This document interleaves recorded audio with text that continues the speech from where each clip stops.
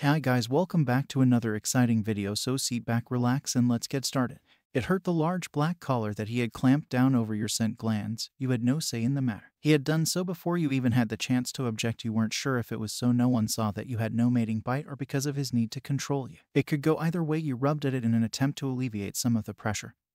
But you had no such luck. You had to deal with it. This was his only stipulation in allowing you to get a job again. No alphas better come near you again. You're lucky I am even giving a whore like you a second chance. That was a joke considering he had still refused to mate with you even though you had begged him for years to make the bond official. Why would I bond with such a slut? You spread your legs for anyone, don't you? When he was the one who was spreading his legs, but you feigned ignorance. It was better that way. At least you were able to leave again after being cooped up for almost a year. Him not bonding with you was a blessing in disguise because at least you would still be able to leave. Someday if you had somewhere to go you could always dream, right? You did your best to hide it beneath a scarf. It was embarrassing. Alphas didn't use these anymore. They had long since faded from day-to-day use. No matter what you did, you could still see it. Your first day, and all your new co-workers would think you were unable to control your scent. You were 22 for God's sake, but there was no arguing with him when he wanted something. You did not want to risk arguing with him in the event he wouldn't allow you to keep this job in his mind. If no one could smell you, they would assume you were mated and stay away. What a joke. Despite all of the obstacles, you could not hide how excited you were. You had applied to Diener Red Ink on a whim. The two CEOs needed a secretary assistant. The job had sounded easy enough and the pay could justify just about anything they would subject you to. You thought that during the interview they would figure out you were an Omega and turn you away, but you had been offered the job that day. Despite that, you stood staring at the entrance to that large building, willing your anxieties to quiet. You didn't want your new co-workers, or even worse, your new bosses, to find you in such a state. This was it, a fresh start, and you were going to do everything to take advantage of it. You finally managed to take a few deep breaths that brought your BLD pressure down to normal, so you walked in. You were quickly greeted by a beautiful woman with bright pink hair. My name is Mina Ashido. I was sent down to escort you up to the boss's floor. They didn't want you getting lost. This is a pretty big building. She laughed. She seemed nice enough that you met her extended hand with your own and smiled. My name is FNL, and I appreciate you taking time out of your day to help me. I am sure you're very busy with your work. She laughed and guided you towards the elevator with a gentle hand on your lower back. She made it a point to take note of your collar. It didn't quite match your aesthetic. It just seemed out of place. And that was concerning. Mina knew a thing or two because she had seen a thing or two, especially working with Katsuki and Ijiro. They would be concerned as well. Maybe she would just let them know in advance. Once you got into the elevator, she spoke again. Aren't you just the sweetest thing? We could use that around this place. Do not let those old grumps scare you off. They are big ol' softies. She quickly scanned an access card and pushed a button for the top floor. As the door closed, you finally smelled it. Her scent, cotton candy. I'm sure I have seen scarier. I'll be just fine. I'm not worried at all. Mina raised her eyebrows, concern etched on her face, but before she could say anything, the door opened, revealing a minimally decorated waiting area and 3 offices. Well, here we are. The boss's offices are right there at the end of the hallway, and you will be here on the right. Sorry, it's not very big, but those 2 take up so much space. She laughed. You looked over at it. The office was the size of your kitchen and living room combined. You did everything to keep your jaw from hitting the floor. This is more than I would ever need. Mina laughed. I can't wait to see how you decorate it. If you need any inspo, my office is on the 24th floor. My door is always open. You smiled at her gratefully. You did appreciate everything she was doing. She was kind and easy enough to talk to. It was more than you could have hoped for. And if the 2 hard heads in there give you a hard time, come get me. I'll knock some sense into them for you. They sometimes forget how intimidating they can be, especially since we have all known each other since high school. You couldn't help but laugh at the other woman. She looked so small. What could she possibly do to protect you? I'm serious. I can be very scary when I want to. They are just stubborn knuckleheads and sometimes need to remember not everyone can read their minds. I won't let them bully my new friend. Especially when that friend is an Omega. They throw their pheromones around like it's all they know how to do. It's enough to make you throw up. The look of abject horror on your face said everything. How did she know? HR had assured you dynamics were not important in the office, and there was no need to disclose that knowledge to anyone so long as I kept on suppressants and managed my pheromones appropriately. Was your collar defective? Could she smell you? How were you going to tell him you messed up on day 1? Whoa, slow your roll. I can hear you're overthinking from here. It isn't that serious. We don't discriminate here. I'm an Omega myself. It'll be nice to have you around. Maybe they will start being more considerate. Mina smiled. Plus I like how you smell. Like lilacs and gooseberries. You took several deep breaths. So it was a defective collar. It had to be. There was no other explanation. Had he given you a defective collar on purpose? He hadn't said anything about it this morning, no. Though it's not that you stammered in an attempt to gain control of this situation. I'm just surprised, as almost people can't smell my pheromones. They are not very strong. Only a small lie. You couldn't bring yourself to feel bad about it. Mina smiled knowingly. That was not the real reason, but she would play along for now. It was much too early for her to pry into your business. You would tell her when you were ready. Well, they are strong to me, and I am ecstatic to have you here. That eased your anxiety enough that you could move on? No, it's no problem. You quickly averted your gaze. You couldn't look her in the eyes. If you did, you might just crack. She sounded so kind, and she probably would help if you asked. Well, I'm going to head and wish me luck. Nina smiled, giving you a double thumbs up as she entered the elevator. You'll have them eating out of the palm of your hands within the week. As you watched her disappear behind the metal doors, your anxiety came flooding back. You slowly did your calming breaths. Breathe in for 4, hold it for 4, and breathe out for 4. You had to do this several times before you walked up to the door. You were about to knock, but the door swung open to reveal a very large man. A very large man with bright red hair that was half tied up in a bun. His suit did nothing to hide his bulking frame. He was probably the biggest alpha you had ever seen if you hadn't taken your extra suppressants this morning. His scent alone could send you into heat. Mina wasn't kidding when she said they throw their scents around. He smelled like a rainy spring morning. It was the most comforting scent you had ever encountered. It made you warm and fuzzy, something you don't think you had ever felt from an alpha. Good morning. I am going to be your new secretary, FNL, and it really is a pleasure to meet you.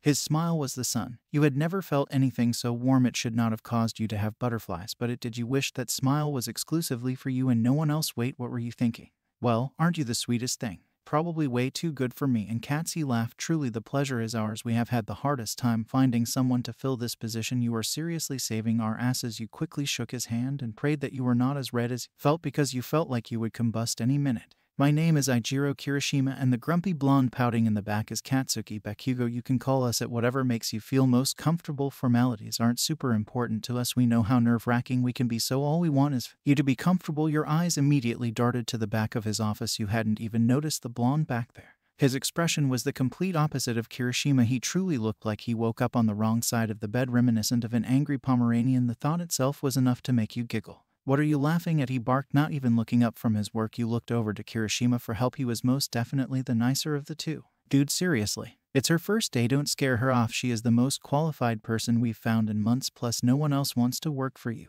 If that wasn't a giant red flag, you didn't know what was. No wonder they were offering such a high salary. TCH, whatever. Why do we need a secretary anyway? You couldn't help but feel dejected. It was obvious that you were not wanted here. It was a feeling so familiar to you that you weren't surprised, but you hadn't expected it on your first day. Dude, seriously, unmanly. Not manly at all. You upset her. Kirishima turned his attention to you. Ignore him. He didn't get his coffee this morning since he overslept. I didn't mean to laugh. I am sorry. You bowed your head slightly, hoping to convey your feelings. You couldn't have them fire you on the first day. How pathetic is that? No, seriously, stop. It's fine, Cats. Come on, say something, he said, gesturing to you. TCHHH, seriously. He rolled his eyes and started to cross the room. He did his best to approach you slowly, since you looked like a frightened kitten. As he got closer, smell invaded his nose. It was nothing he had ever smelled before. He usually hated omega pheromones. The only smell he could tolerate was Kiri's, but this one was out of this world. He schooled his expression the best he could. Sometimes being a prime was more of a hindrance than anything.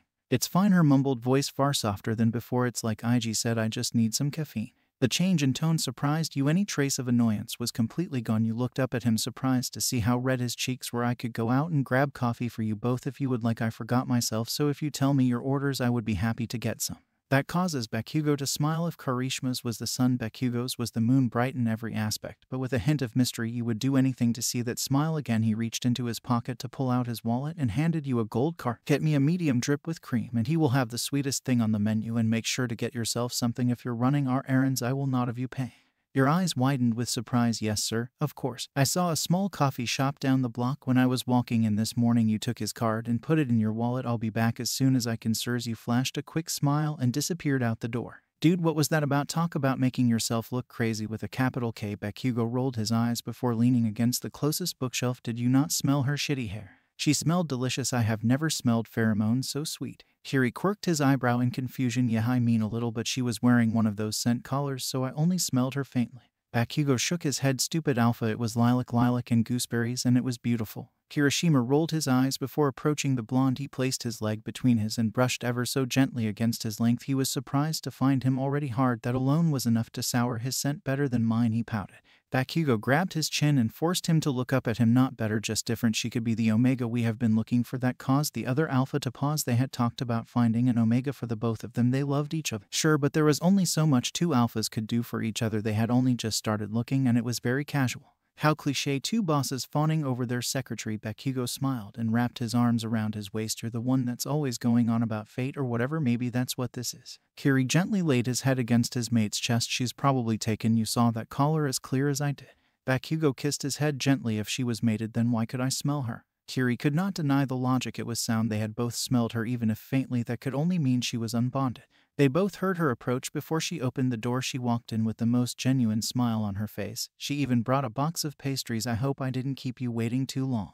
"We would wait all day if it meant that smile was on your face." Your face heated up instantly, and you knew you were blushing. You stammered nervously, unable to get any words out. "Stupid alphas, I hope you like sweets. I got some and hopes you would have a better day." Kiri happily took his cup, which had more whipped cream than coffee. "It is much appreciated. Why don't you go get settled in your new office for today? We will call for you later." He could have said just about anything, and you would have complied. His words made your brain feel fuzzy and made it hard to think straight. "Yes, sirs. Of course, if you need anything, please let me know," you stammered while backing out of the office. As you closed the door, you just missed the smile they shared that seemed to say everything and nothing at the same time. You collapsed against the door, sliding to the floor. "Damn it, I am so kid." It was safe to say you loved everything about your job. It had only been a couple of weeks, and you fell into a comfortable routine on your way, and you would always grab coffee and pastries for you and your two bosses. You would meet them in their office to have a makeshift breakfast and discuss their schedules for the day. Then you would accompany them to most of their meetings. And you meant most. Some. They flat out told you they didn't want you there at first. You were offended, but the only meetings that they kept you from were the ones late in the day, so you finally reasoned that they were just being considerate.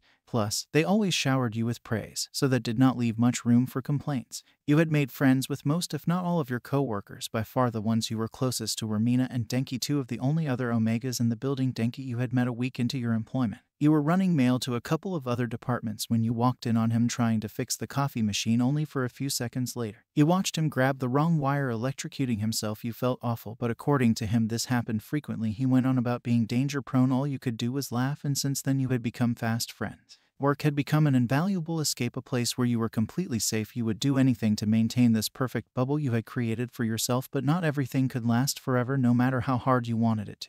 Shindo had been in high spirits the last few days, so asking him if you could go out with a few friends should not have ended up in a fight, but it did. And you regretted even thinking that you would be able to go. The events from last night played on repeat in your head. "Why should I let you go out with your so-called friends? They probably don't even like you," he shouted as everything that was on the kitchen island was sent crashing to the floor. "You want me to let you go out so other alphas can hang all over you? So you can go spread your legs for anyone with a knot? Am I not enough?" He screamed the last word and grabbed you by your throat so he could pin you to the wall. Your airflow was completely restricted, so even if you wanted to explain, you wouldn't be able to if he had waited. He would have heard it was an Omega exclusive club, but he hadn't given you the chance. Leaving Shindo was the farthest thing from your mind. Even if you wanted to, there was nowhere for you to go. "I'll never let you go, you see this?" he screamed as he yanked on your collar. He had pulled you mere centimeters from his face. "This shows exactly where you belong, and do not for one second think that because I let you have that little job anything different. I let you get that job, I could just as easily make you quit." He tossed you to the side, sending you crashing through one of your glass side tables, completely shattering the table, and any desire you had to fight back you could feel BLD trickling down your face. "It was bad this time. You should be grateful that I even allow you so much freedom.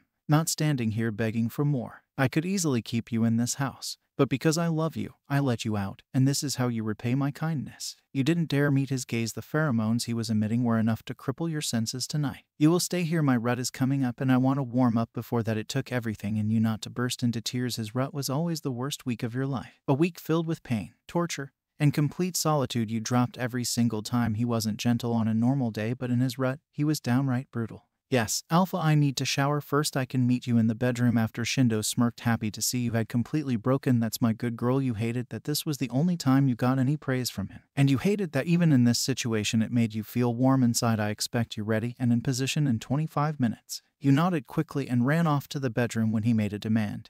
You had to do everything to meet it. It was going to be a long night. "Why? And I'm sorry guys, I can't come out tonight." "Why? And rain check." "Boo, you whore M. Why? You seemed so excited earlier." "D. Why? And it's nothing honestly." "Why? And not feeling well is all that spicy." "Ramen didn't agree with me." XOXOXOM. "Feel better? Do you need me to bring you anything?" You breathed a sigh of relief and quickly powered off your phone. You had to get ready for Shindo. If you kept him waiting, things would only be worse. Walking to work sucked. Everything hurt with every step you took. You were reminded of what had happened last night. Reminded of what he did to you. It took almost 20 minutes to cover just the bruises on your face. You almost couldn't cover them, but by some miracle, you managed. The bruises on your neck were a different story altogether.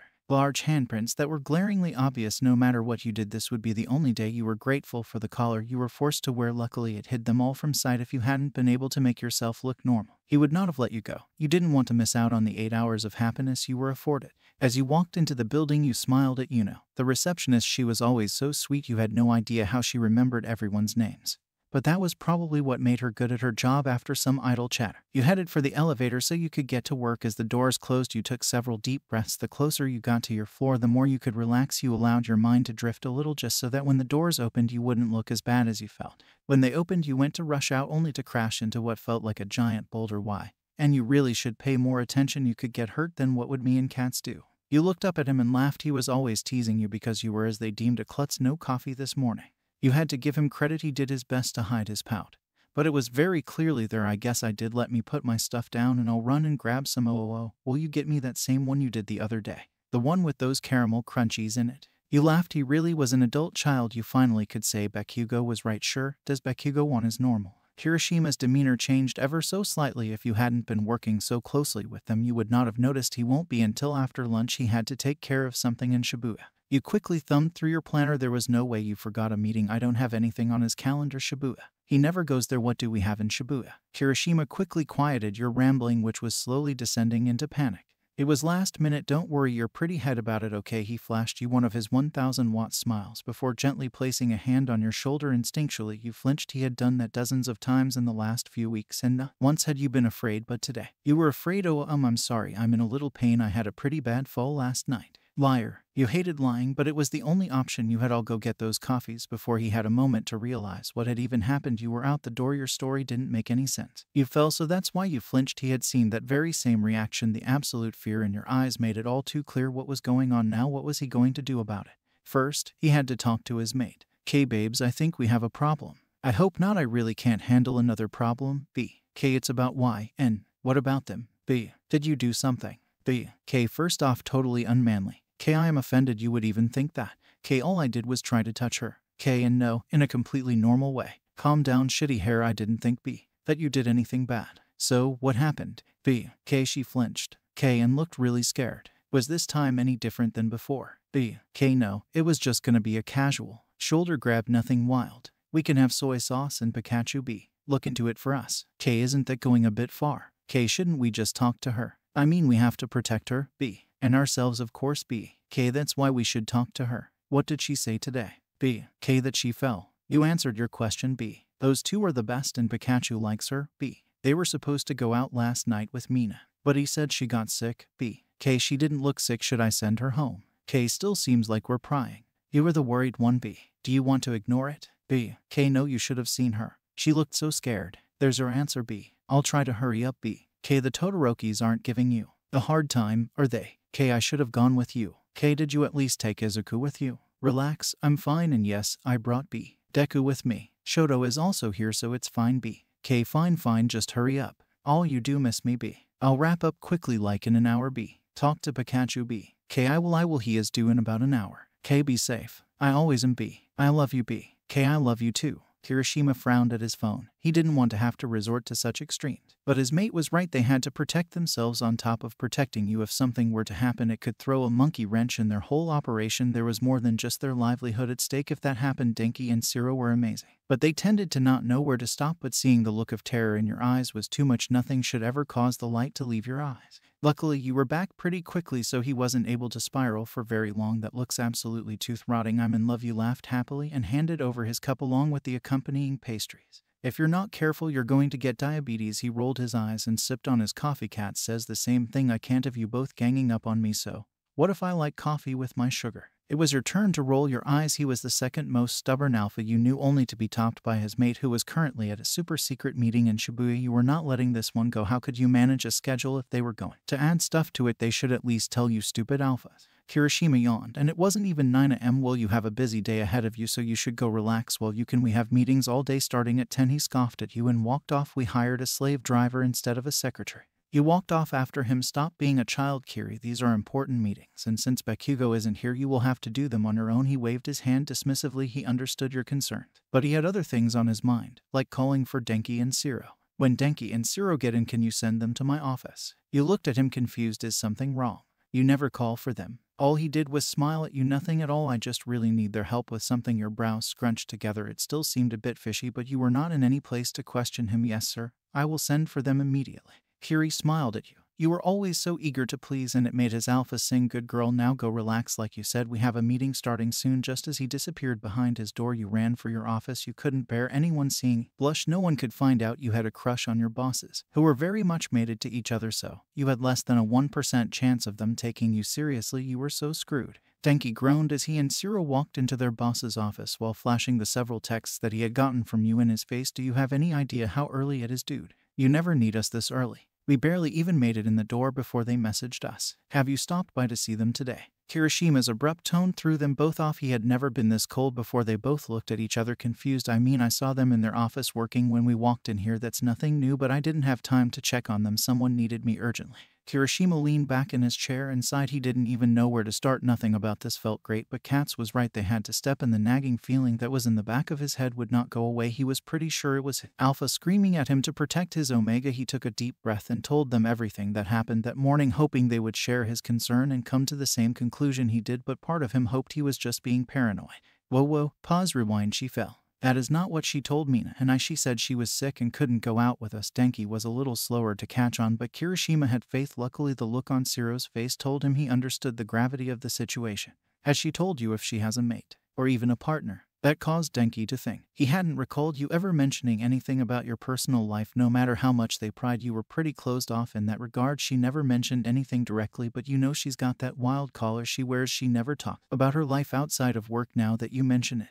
If that wasn't a red flag, Kirishima didn't know what was. His alpha was howling for answers. It took every ounce of willpower to keep him from storming into your office and demanding you tell him everything. Why don't you go talk to them? You may understand a little better. Zero looked at Denki with concern. The electric blonde had gotten attached to you, and he was worried about what he would do if Zero's suspicions were confirmed. Denki was usually harmless, but he could be really scary if he wanted to. Katsuki and Kirishima rarely asked for their help when it came to their business. Their particular skills lay elsewhere outside of the day-to-day operation.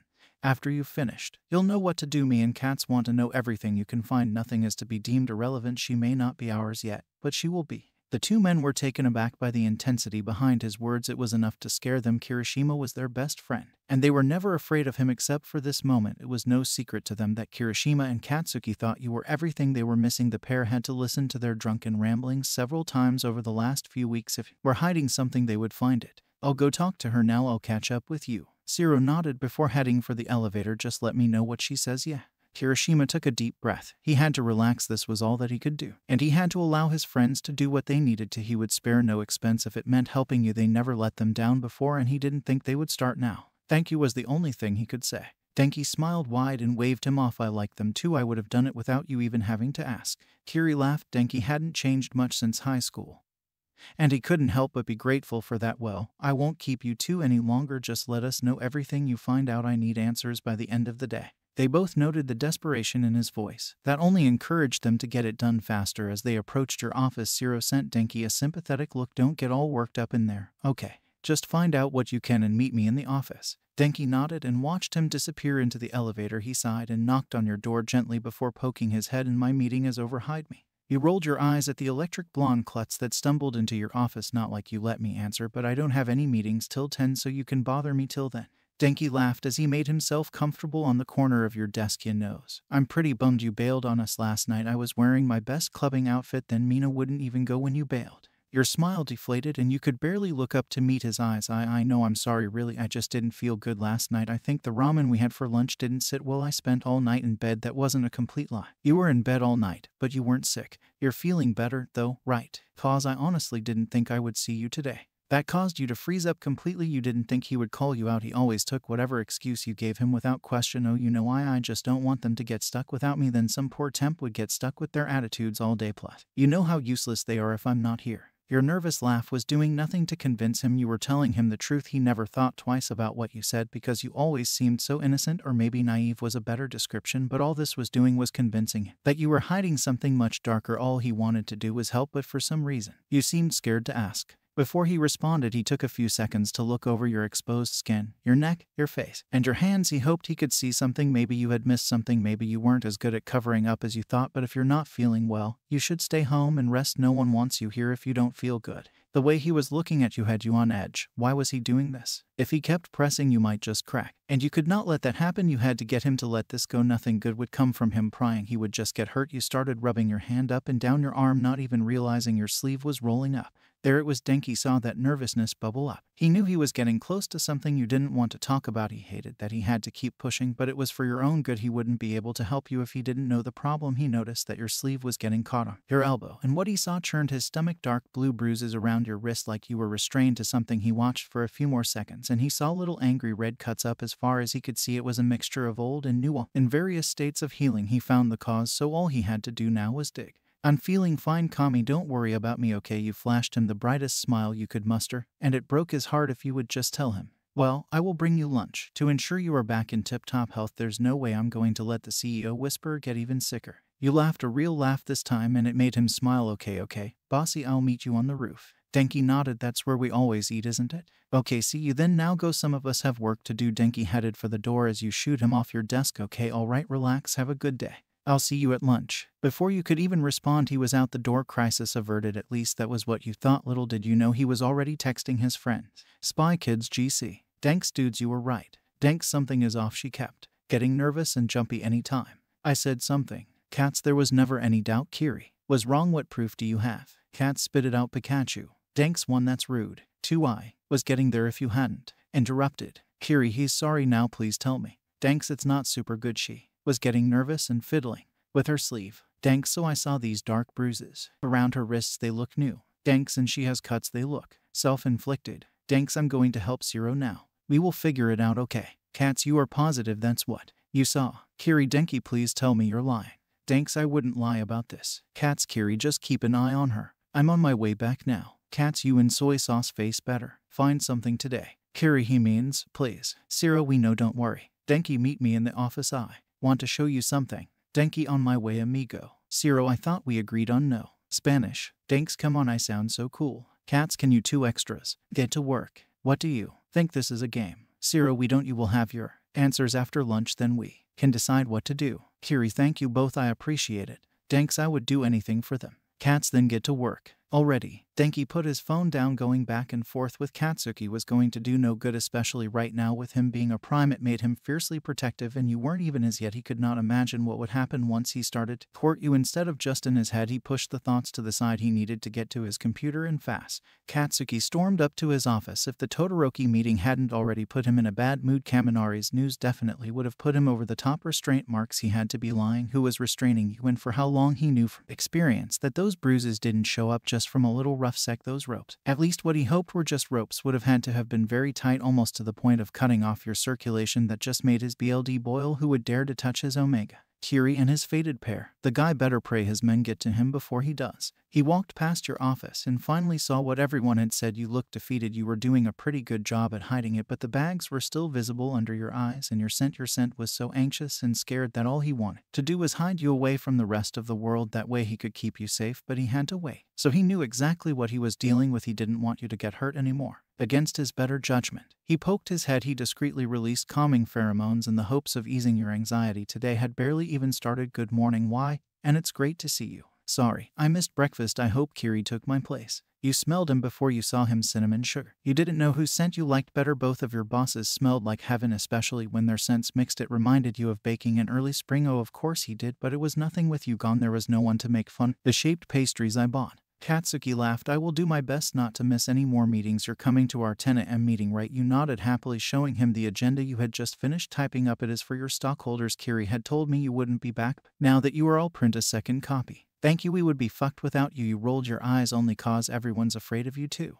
I'll just have to try harder, so you're afraid of me too. We'll come get you soon and we will go to the boardroom together. Okay. You smiled at him. Of course, please go see Kiri. He's a nervous wreck for some reason. Katsuki nodded and headed for his mate's office. So you're a nervous wreck. Before Kiri could even respond, their phones went off. Spy Kids GC. Zero dudes, we found something. Danks, her partner's name is Shindo Yo. Zero, and he has a prior list longer than I've ever seen. Danks, assault and battery, armed robbery, sexual assault, DV, and numerous drug charges. Zero can't find an address yet, but we're working on it. Danks, I think he runs with LOV. But this is unconfirmed. I will reach out to Keigo and Aizawa. Cats, good work. You too. Cats, I want proof. Solid, irrefutable proof. Got it. Kiri, he means he wants it, please. Denks, yes sir. Zero, you got it, boss. It was so on whoever Shindoyo was, he was a dead man. It was approaching 3 weeks since they had started looking for information on you, but they had ended up with more questions than they had answers. And a lot of those answers didn't match up with any of their questions. They were doing their best not to alert you to what they were doing, but you were more perceptive than they gave you credit for, luckily for them. You had taken leave for your heat this past week, so they had more freedom, and the more freedom they had, the more answers they could dig up. It was 8 days ago. 8 long days ago when they first noticed the symptoms. Your already addicting scent became sweeter and impossible to ignore. Both Katsuki and Kirishima had to take 2 suppressant shots each just to be around you. It had finally become too much for them, and despite their instincts screaming at them, decided to send you home, but only after telly. Well, more like demanding that you relax for the next week. Missing you was an understatement for what they actually felt. They each were counting the days till you came back. Luckily this morning they had both gotten a text, one they had been impatiently waiting for. Why, and can't wait to see you this morning. I'll bring extra breakfast cause I'm sure there's a lot to catch up on. Why, and also stop being rude to everyone. It's not their fault. Why, and you should have messages from half the office that their bosses were acting like teenagers, smiling like idiots. They just stared at the messages on their phones. They couldn't formulate an intelligent response. If they had tried, you were coming back to work. It was like the sun was rising after a rainstorm. They couldn't wait to see you walk through their respective doors. The past week without you had been miserable. Not just for them, but for everyone. They were losing their tempers, yelling at staff, and were completely unable to focus on anything that didn't involve helping you. They had sent you multiple heat care packages in the hopes that they would ease your suffering. The sheer number of meetings that had to be rescheduled was enough to prove how useless they had become with you. Everyone thought they were difficult before, but that was nothing compared to this week without you. Even Denki or Zero couldn't get near the pair of alphas. Every time they tried, it was like they were choking. Their pheromones were out of control. It was like they were permanently leaking out of them, thinking that would bring the Omega back to them. It was like they were horny teenagers again with zero self-control. They were 2 very territorial alphas without their Omega, and they desperately needed their Omega back. You stared at yourself in the mirror probably a lot longer than you should have. You couldn't help but think that you looked just as bad as you felt. The bright purple bruise adorning your right eye, the countless cuts on your arms, down your back and legs. The only saving grace was most of the welts were unable to be seen with the clothes you typically wore. You wished you could have taken more time off so that you could heal properly. You knew Katsuki and Kirishima would have let you without a second thought. But you could not physically stay in this apartment any longer. The second your heat was over, you were ready to leave. Every minute that you spent locked inside that apartment was a minute you were getting closer to just giving up. So, you did what you had to do. You covered up. And by covered up you meant everything. You may have been rushing, but who could have blamed you? You needed to get out and at least see the sun. It was taking all your spare energy to avoid dropping men, and there it had already happened twice since your heat had started. And after looking at the clock you realized that you didn't have time for that. Right now 2 men were expecting you in an hour, and you didn't want to disappoint them as well. You had briefly looked at your phone on your way to work, and from the text messages your friends sent you, the pair of alphas you worked for had been causing absolute mayhem. In your absence, it has become abundantly clear to you that they were lost without you. You refused to address the warm, fuzzy feeling that those thoughts gave you, so after sending them a quick message, you made sure to stop and get their favorites. And by favorites, that meant favorite everything: coffees, pastries, even boxed lunches for the convenience store down the block. You knew you were in for a rough first day back. They were giant toddlers who had power. That much has been proven, but you wouldn't trade them for anything. During your walk to work, your mind kept drifting back to your heat. You had so desperately wanted a nest with their sense. The fact that you had wanted to nest at all was a surprise. You had gotten used to not nesting at all. You had tried building nests for Shindo in the beginning, but he never liked them. They were either too small or not comfortable enough, so you just stopped trying. You wanted to save yourself from disappointment. What kind of Omega couldn't even build her alpha a suitable nest? What a useless Omega you had turned out to be. You craved their scents every single day. You were locked in your room. There was nothing that could soothe that particular ache in your chest. It wasn't just their scents, though. You found yourself wanting to show them the tiny nest that you convinced yourself to make in your closet. The closet was far from Shindo's judgmental gaze, their comfort, and the praise they so often showered you with. You had no idea why, but your Omega was craving everything that you couldn't have. They had each other. You really needed to get over this, and fast. But they put your mind at ease and made you feel so safe. Everything just clicked when you were with them. Why couldn't it be like that with Shindo? Walking into the building was an experience, to say the least. You were immediately assaulted by a mixture of their angry and anxious scents. Burnt caramel and moldy wood were not a combination you enjoyed smelling first thing in the morning, or ever. If you were being honest, you could see what everyone was talking about now. Even who was a beta seemed to be affected by it all. You offered her a genuine smile before getting into the elevator. They were never going to let you take off again, and if you were being honest, you didn't mind that at all. As the elevator dinged for your floor, you stepped out and immediately could not breathe. They must have turned off the filtration system. The air was so thick with their scent that you would have thought they didn't leave this floor all week usually. This would not have affected you, but you were already so close to a drop that this just tipped you over the edge. You made it exactly 4 steps off the elevator before falling to the ground. Shit, this is not good, was the only thing you were thinking before your mind went blank.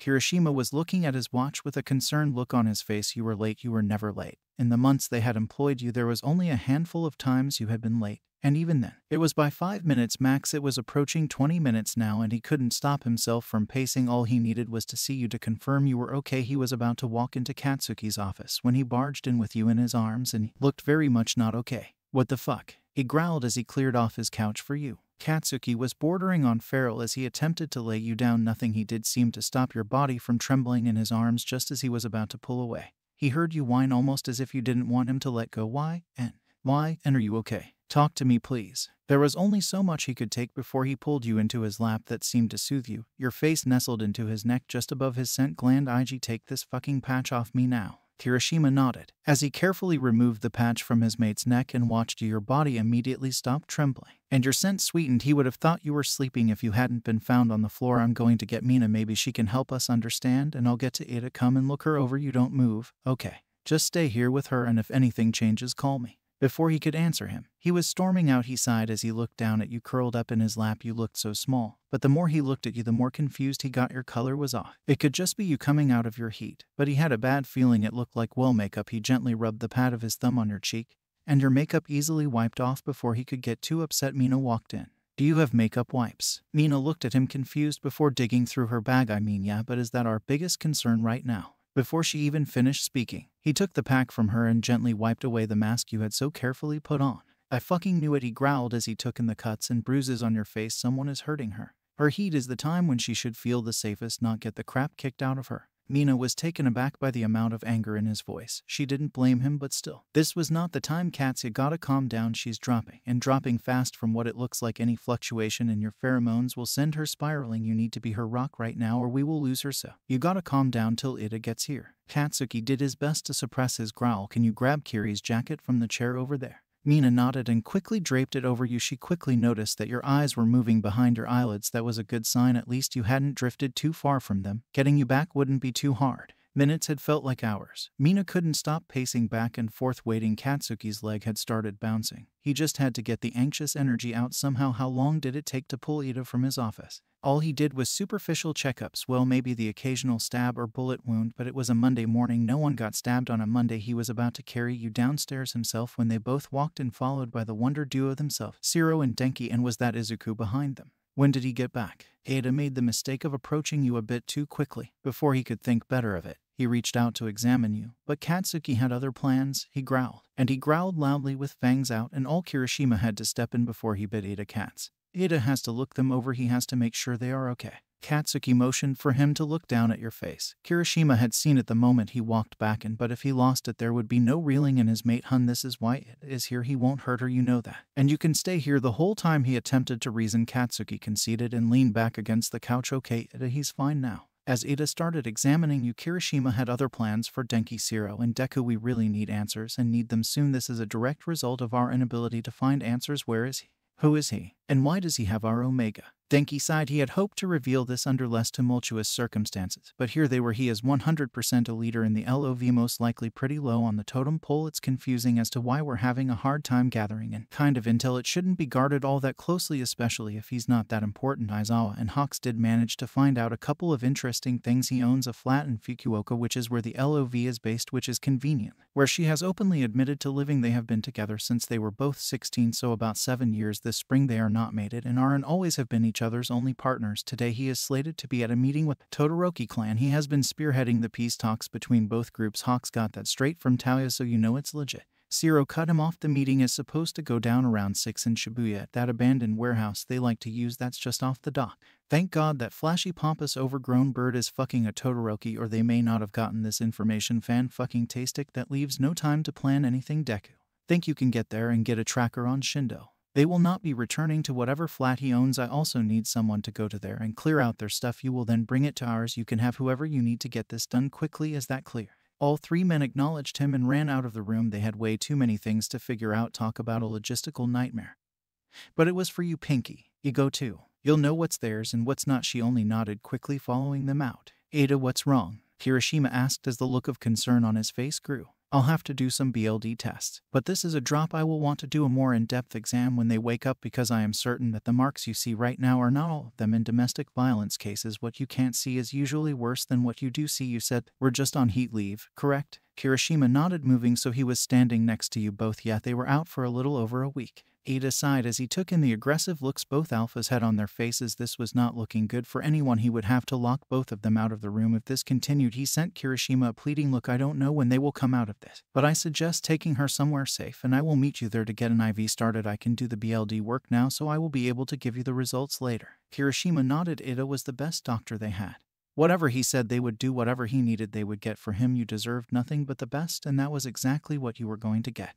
We will be taking her home with us, so just meet us over there after you're done. He turned towards his mate inside. Let him do what he has to, or I will muzzle you myself until he's done.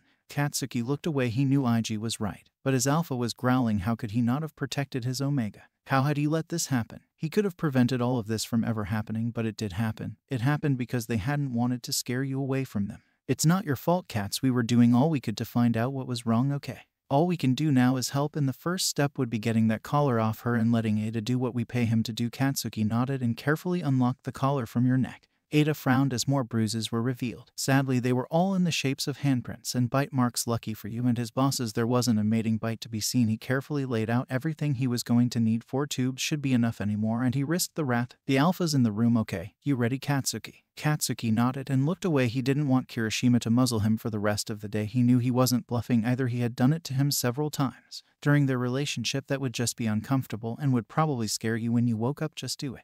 Ada nodded as he pulled out his needle to begin drawing your BLD. He was about halfway done when the growling kicked back up again. Bakugo, come on, the more you do this, the longer it'll take. Katsuki didn't care. You had started to wince. It was very clear to him that he was causing you undue pain before he could open his mouth to snap back. A muzzle was locked over his mouth. Cats, I told you. I want to get angry too, but if one of us doesn't keep a level head, then what would happen? Katsuki grumbled from beneath the muzzle. Where his mate had found one or where he had one hidden, he would never know, but now he was angry and partially restrained. How would he protect you like this? He huffed in annoyance once he realized it was not coming off. Oh, what a good boy. Katsuki leveled his glare at Kirishima. He was about to become the new target of his aggression. Luckily, the muzzle was enough to distract Katsuki long enough for Ada to finish what he had to do. I will rush these labs and meet you at the apartment, the one over in Musutafu, right?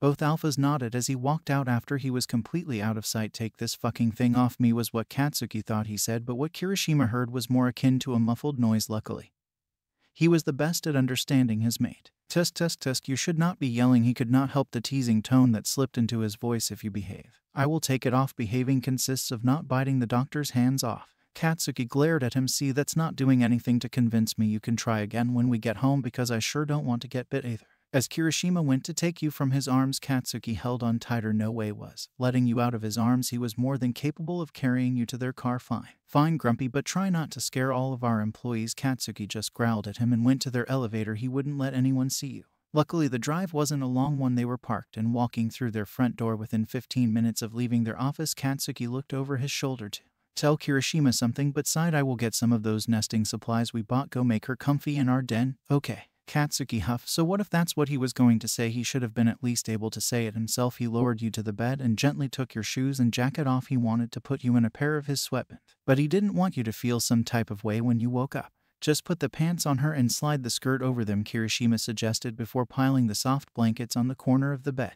Katsuki just rolled his eyes and didn't respond. Shitty hair. Once Katsuki was done, they watched you snuggle into their pillows, appearing to be happy that you were surrounded by their scents. Katsuki gently pulled the blanket up to your shoulder so you could get some rest. He pointed to the lock on the muzzle, expectantly wanting it taken off. Are you going to behave while Ada is here later? Katsuki wished he could bite Kirishima right about now. Forget about what glasses needed to do. His mate was the one getting on his last nerve. Kirishima, sensing the hostility radiating off of him, rolled his eyes. Primes were such a pain. This is not going to help her, so either you chill the fuck out or you can go back to work. This is getting to be a bit extra if you ask me. Katsuki frowned behind the muzzle. Shitty hair had a point. He nodded his concession. Fine, whatever, I'll behave. I won't bite the shitty doctor or you either, okay? Shitty hair, that enough for you? Kirishima smiled and unlocked it quickly. Was that so hard? Katsuki rolled his eyes. Yes, it was. As the two of them argued, they failed to notice you stirring in their bed, most likely sensing their annoyed sense. You groaned and rubbed your eyes out of habit, completely forgetting about your bruised eye. OFRK, you struggled to sit up.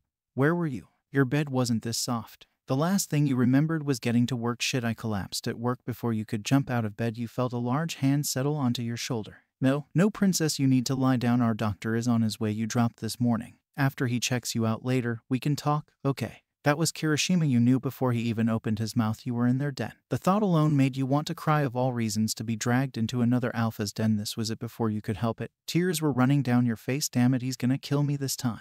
You didn't care who heard you. If this was the last time you would see your bosses, it didn't matter anyway. You could not go home smelling like this, especially not without your collar. Wait, fuck, where's my collar? You panicked, looking around the room, finally able to take in your surroundings. It was a very modern-styled bedroom decorated in warmer earth tones, not at all what you would have pictured.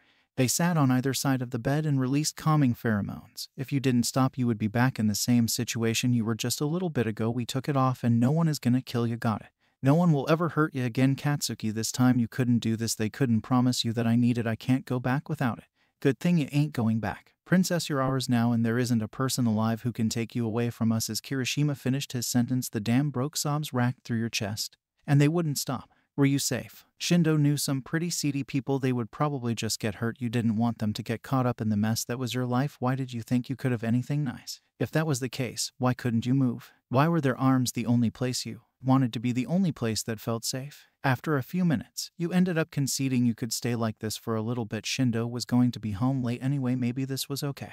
They stayed by your side for almost 4 hours. All they could do was watch as you cried yourself to sleep. It shattered them to the core to see you in such a state, especially since there was nothing they could do to help. You deserved nothing less than the world. Why you were settling for less they did not understand, and why you weren't getting that was completely beyond them. The only reason they were able to leave your side was that they heard people walking into their apartment. It had to be the idiot squad. No one they knew was that loud. Katsuki gently wrapped his blanket around you and kissed your temple before begrudgingly walking out of the room with his mate in tow. Why are you extras so goddamn loud? You are going to wake them up. He growled as he entered the kitchen. Kiri rubbed his shoulder soothingly in an attempt to calm his partner's nerves. What he means to say is, please keep your voices down. We finally got why, and to sleep. I see. Kiri finally let you off your leash. Denki laughed as he hopped onto the countertop so he could sit comfortably. Katsuki growled and tried to lunge at him from his spot across the kitchen. Lucky for Denki, Kirishima was faster and quickly wrapped his arms around Katsuki's middle, all while peppering small kisses to his shoulder. Shinso less than gently placed a hand over his mate's mouth before he could say anything. To further irritate their boss's lightning bug, you should know better than to tease him right now. It is not exactly the best time right now, don't you agree?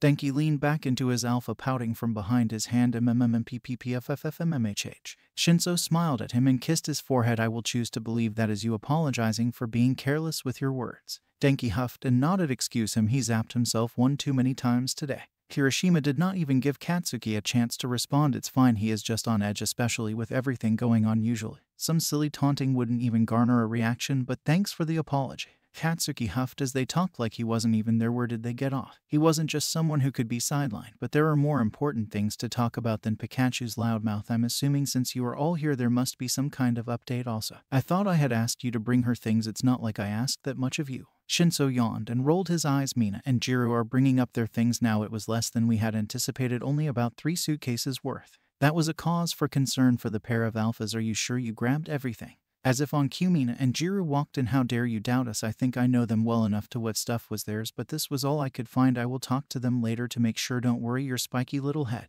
What about the tracker? Deku stepped forward, handing his best friend a small handheld device. It wasn't easy. He sure is a slippery fuck, but I managed to get one on his car. My only concern will be what we are going to do about him. My informants say he is almost always seen along with Jin Bubegawara Aka twice and Shuichi Iguchi Aka Spinner. Katsuki huffed. Those two are of no concern to us. What are they going to do to us? All we have to do is separate them. Deku sighed. He understood why Kaken was on edge, but he would not allow him to act rashly. This was the LOV after all. Separately, neither one of them is a problem, but all three together is cause for concern, and simply splitting them up will be no easy task. What does he do for the LOV anyway? It was Ciro's time to chime in. He is one of the lower-ranking generals. He by himself does not hold a lot of power. They mostly use him for small missions and minor intel gathering. He only has the position he does because of why, and apparently. I don't understand what does why, and have to do with this. Kirishima looked between all their friends, and it was clear they were keeping something from them. What could possibly be so bad that they were afraid to tell them? Just as Ciro was about to clarify further, you walked into the kitchen wrapped in Katsuki's blanket. They hadn't thought it was possible. But you looked even worse now than you had earlier. Your eyes were still red and swollen from crying. Most of your makeup was wiped away, showing off the full extent of the bruising. You didn't have to go to all this trouble. It seems like they wasted a lot of time looking for information. You could have just asked me about it. Doesn't seem like I can keep it from you any longer anyway.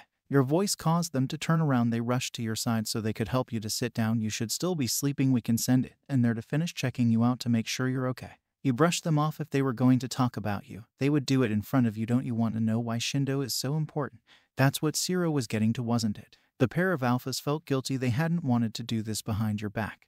But it was the only way they knew to help, and it's not like you had been forthcoming to begin with. How would they know? We just wanted to help. You have no idea how scared we were. You sighed. You knew they were telling the truth, but this was way over their heads. Well, what Shiro was probably going to say was, my dad is the current Oyabun of the LOV. That's why they humor Shindo, and why I'm not allowed to leave. His being with me solidifies his position. He loses me, he gets kicked out. Katsuki looked at Shiro in the hopes that you were lying, because if this was the truth, they had a way bigger problem to deal with. But he only watched as Shiro averted his eyes in a poor attempt to avoid confirming your story after he got over the shock of it all. Hun, there's not one person that we are afraid of, not even your dad. We didn't get to where we are by backing down. It was her turn to be confused. Why weren't they taking this more seriously? Do you both not understand what I just said? Do you understand the gravity of the situation you've involved yourself in? I have to go home. I can't stay here. He will find me. Kirishima smiled. We understand more than you know. How do you think we found all this out? We have had our people infiltrating the LOV for months now. We started this long before we hired you, so don't panic. The LOV has been a pain in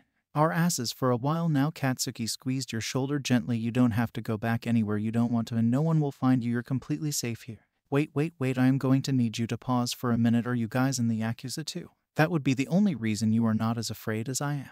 Everyone in the room laughed as if it should have been obvious to you. We are not just in the Yakuza, we are the Yakuza. This is our prefecture and has been for years now. Katsuki inherited it from his parents shortly after we all graduated. We were all lucky enough to be brought in with him. You were completely overwhelmed by what was going on around you. How could you have not noticed? Who was your mom? That was all you could manage to ask. Mitsuki Bakugo, also known as the White Snake of Musutafu. My dad Masaru wasn't involved at all. Really, it wasn't his thing. The moniker was a name you recognized. Your dad had mentioned her numerous times. He was always having a problem with her, it seemed. She was the only one that had ever come close to killing him. Oi, you can close your mouth now, sweetheart. I know what you're thinking. Our parents have a lot of history. Don't worry, we will talk about all this so much more when you are feeling better. He sat on the arm of the chair and gently played with your hair, a small attempt to soothe your ever-growing anxiety. But I have to go home. I can't stay here forever. He will come looking for me. Kirishima laughed. It's just like we told you. He won't find you. Mina and Denki are going to take you to the guest bedroom so you can make yourself at home. We put nesting supplies,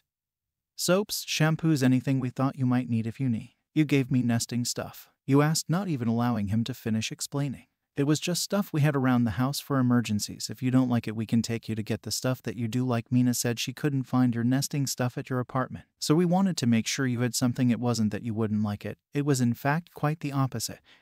I don't think I know how to make one a nest. I mean, I'm not any good at it. My mom died when I was born. My dad never really tried to teach me. I think he hated the fact that I was an Omega. Anytime I would try to build one for Shindo and me, he didn't like them that much, so I just don't nest anymore. So how do you spend your heat if you don't build a nest? Your face turned bright red from the embarrassment. Shindo had a room built for me and I spend them in there. Katsuki did everything he could to suppress the growl building in his chest. How dare he? Did he not know what rejecting an Omega's nest did to them? How that would affect them? All Omegas ever wanted to do was please their alphas. I have no doubt you build the most comfortable nests in the world. Why don't you take Denki and Mina into your room and get it set up? Kiri and I will come to look at it when you're done, okay? Your eyes widened at his words. They hadn't even seen your poor attempts at nesting. They surely wouldn't be happy with it once they saw how bad they were. You could feel tears starting to roll down your cheeks. One more attempt couldn't hurt, could it? You looked over to your friends. You'll show me. Mina smiled widely and took your hands. Oh yeah, I will show you how to make the best nests ever. Shiro loves mine, she said, tossing a wink at him over her shoulder. Happy to see his cheeks tint red. Denki was quick to help you up. Oh yeah, don't you worry, we will teach you all the tricks, and I bet they gave you the best blankets, and if we're lucky we can steal some of their clothes. That caused your face to turn bright crimson, but before you could even register how embarrassed you were, they were dragging you down the hallway. Katsuki and Kirishima turned to who was left in the room, and from the look they gave them, they understood what had to happen next. You are to all be on high alert. Let Aizawa and Keigo know what's going on. This will directly affect them, so they need to know ASAP. And Deku, I need you to reach out to Shoto and see what he is willing to do to help. I know he and Taya are working on trying to overthrow their father to prevent him from allying with the LOV, so it would do us a lot good to get your boyfriend caught up on what's going on. He's not my boyfriend. Kaken. Katsuki rolled his eyes. Deku, you've been with him your last 3 heats. You think we don't know you two are fucking? Just talk to him. Deku sighed. Kaken knew more than he gave him credit for. I'll set a meeting for later this week. Katsuki grunted and watched them all walk out. The only person left was Ida, and he looked like he was itching to say something. All right, glasses, what's the deal? You have been way too quiet this whole time.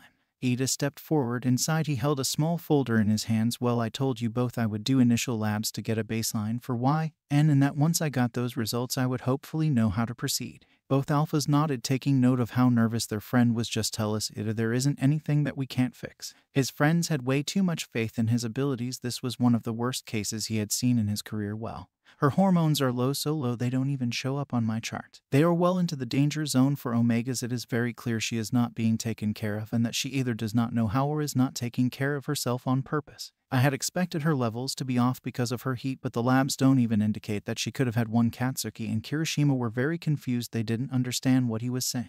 Ada sighed, seeing the blank looks on their faces. He would have to try to explain again. Usually, when an Omega has their heat, there are markers you can find in their BLD: residual hormones, imbalances, electrolyte deficiencies, low iron, high white BLD cell count, stuff like that. Why? And has none of those, with her levels being as low as they were. A heat should not have even been possible. Luckily, I drew extra BLD and was able to run a tox screen which came up positive for a drug that is commonly used to induce an Omega's heat. It is very popular on the black market. It is used most commonly by men who are trying to pick up Omegas at the bar. Think similarly to a date rape drug. It looks as though she had been taking it consistently for a week. Katsuki leveled his glare and calmly asked, so glasses, what you're saying is that Shindo drugged her for a week so that she would go into heat? Yes, that is what I am saying. I will need to put her on several medications to get her to where she needs to be, but I want to do a physical exam first, and for that, I will need you both. It will probably be very uncomfortable for her. They both agreed as they led him down the hall. Pinky, Pikachu out. Ida needs to see why. And Katsuki said as he walked into the guest room.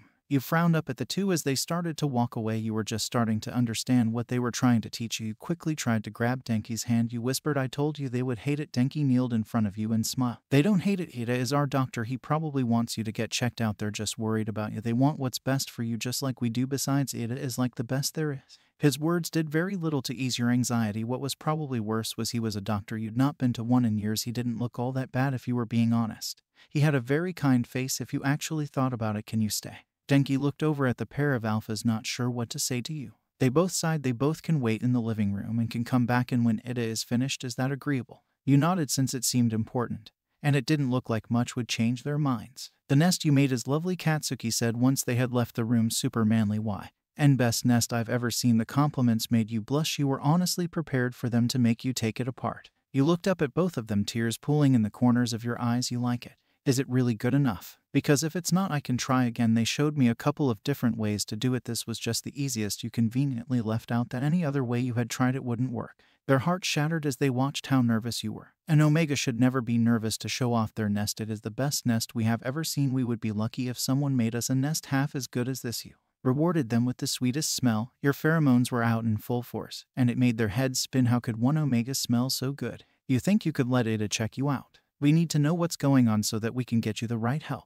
You stood up slowly, doing your best not to hide behind the two towering alphas. But you couldn't help it. All you wanted was to curl up in your nest with the two alphas. Hi, my name is FNL, and it's nice to meet you. Ada smiled. My name is Tenya, and the pleasure is all mine. I do wish we were meeting under better circumstances, but that cannot be helped. I want to do a short physical for today so I can take note of all your injuries, and we can start treating them. Is that okay? You only nodded as you stepped out from behind Kirishima. Well, do not worry, there will not be any needles today. I had drawn what was needed back at the office. I can explain the results to you if you want, or Katsuki and Kirishima can later. You looked back at both of them, hoping they would tell you what to do, but you weren't that lucky. Later is fine. Perfect. So can you show me what is bothering you? One by one you nodded and began pointing out each ache, pain, and injury you could think to mention. The two alphas were growing more enraged as each new bruise, each new cut was revealed. Of course, it wasn't your fault, but how could anyone do this to you? They watched as Ida carefully examined each injury with the utmost care. They only wanted to intervene once, and it was as they watched him attempt to set your wrist in a brace. I think it's fractured or possibly sprained. Can you tell me what happened? You bit down on your bottom lip as you looked between the three men in the room, hoping to find a way out of this, seeing no other option. You had to tell him it's from the cuffs in my heat room. He says that he doesn't want me to wander off looking for another alpha while he is gone, so when he's not there he puts them on, but it's not so bad really. He backtracked as quickly as you could. He is only worried because it has happened a few times when I was younger. Random alphas always showed up during my heateds to keep me safe. I think I just pulled on it too hard. Ada should get a bonus for keeping his expression level because he was appalled to hear you had been treated in such a disparaging manner. Well, whatever happened, I will need you to keep this on for 4 to 6 weeks till it heals. Okay. Think you can do that? You nodded as he released your arm. Good girl. In a few days, my mate Uraraka will come to do the more intimate parts of the exam. I don't feel it is appropriate for me to conduct that on you now. Your shoulders visibly relaxed at hearing that information. No. You will take all of these medications as instructed. Also, you will rub this cream on every single cut, and I mean every single one, till they heal. No excuses, okay? You nodded, taking everything from him. Very good. I will give instructions to Bakugo and Kirishima before I leave this way. They can help you, then I will come to check on you again in 2 weeks. It was lovely to meet you. Y.N. Katsuki moved and walked out, finally giving you a second to take in the last couple hours. IGI. He quickly pulled you into his arms and shushed you. He rubbed his hand up and down your back, happy when you started to relax. No, we can talk about whatever it is later. Do you want to cuddle in your nest? I'm sure Denki would come back, and if you asked him, I think it would best you get some rest. You nodded, quickly moving to curl up in the blankets. I'd really like Denki to come back. Kirishima smiled and kissed the top of her head. I'll send him in. Kirishima left your room. Denki, go be with her. I don't think she can handle any more alphas today, and plug in the alpha pheromone neutralizer that's on the nightstand. It should help clear out the room. Denki nodded and quickly left to be with you. Oi, why not us? Why does he get to cuddle with her? Katsuki demanded. You had wanted both of them earlier. What was different now? 1, we have work to do, and 2, I think she has had enough alphas for the day. She needs time to reset, time to relax, don't ya think?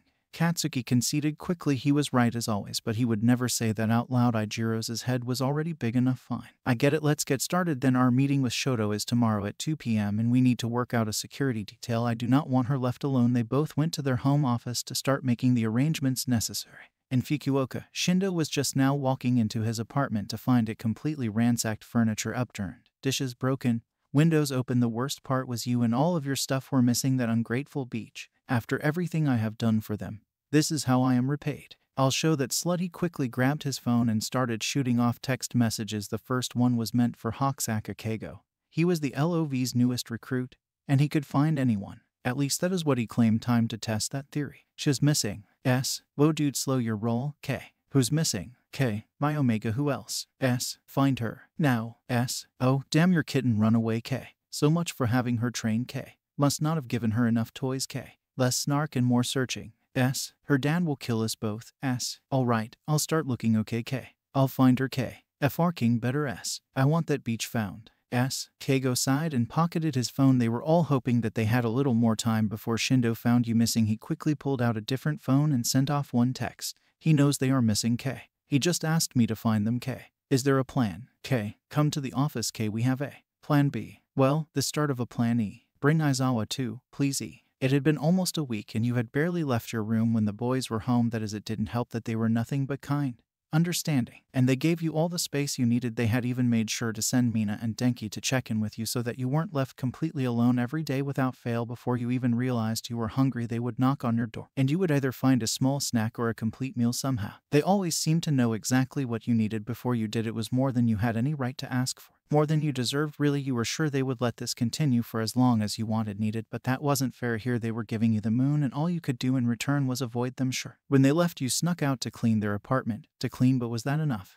They had done everything for you and you couldn't even manage to say 2 words to either of them. You had barely even given them half of the story, so gods only knew what they had already uncovered. These were parts of your life that you had worked so desperately to keep hidden from everyone that was in your life. They had made it clear over and over again that you owed them no explanation, and that you only had to tell them if you ever wanted to, but knowing them they would find out eventually. They were probably working on getting answers right now. It would be better to hear it straight from the horse's mouth. This way no wires would get crossed and you could clear up any confusion right then and there. You looked around the nest that had become your home, a mishmash of the boys' clothes that you had slowly stolen thanks to Denki's extensive lessons, blankets, pillows, Denki's sweater that you begged him for, and a scarf Mina had left the other day. You needed your phone. Maybe you could start with texting. That was much easier than facing them. You couldn't bear to watch as they looked at you with that look, the look people gave you when they saw your cut, the look that said they pitied you, the one that showed you how much better than you they knew they were. Texting, it was faceless. They were emotionless messages. You could do this. This was not a cop-out. Who were you kidding? It was so a cop-out. They hadn't even been home since last night, so if you wanted to go out and talk to them, you couldn't.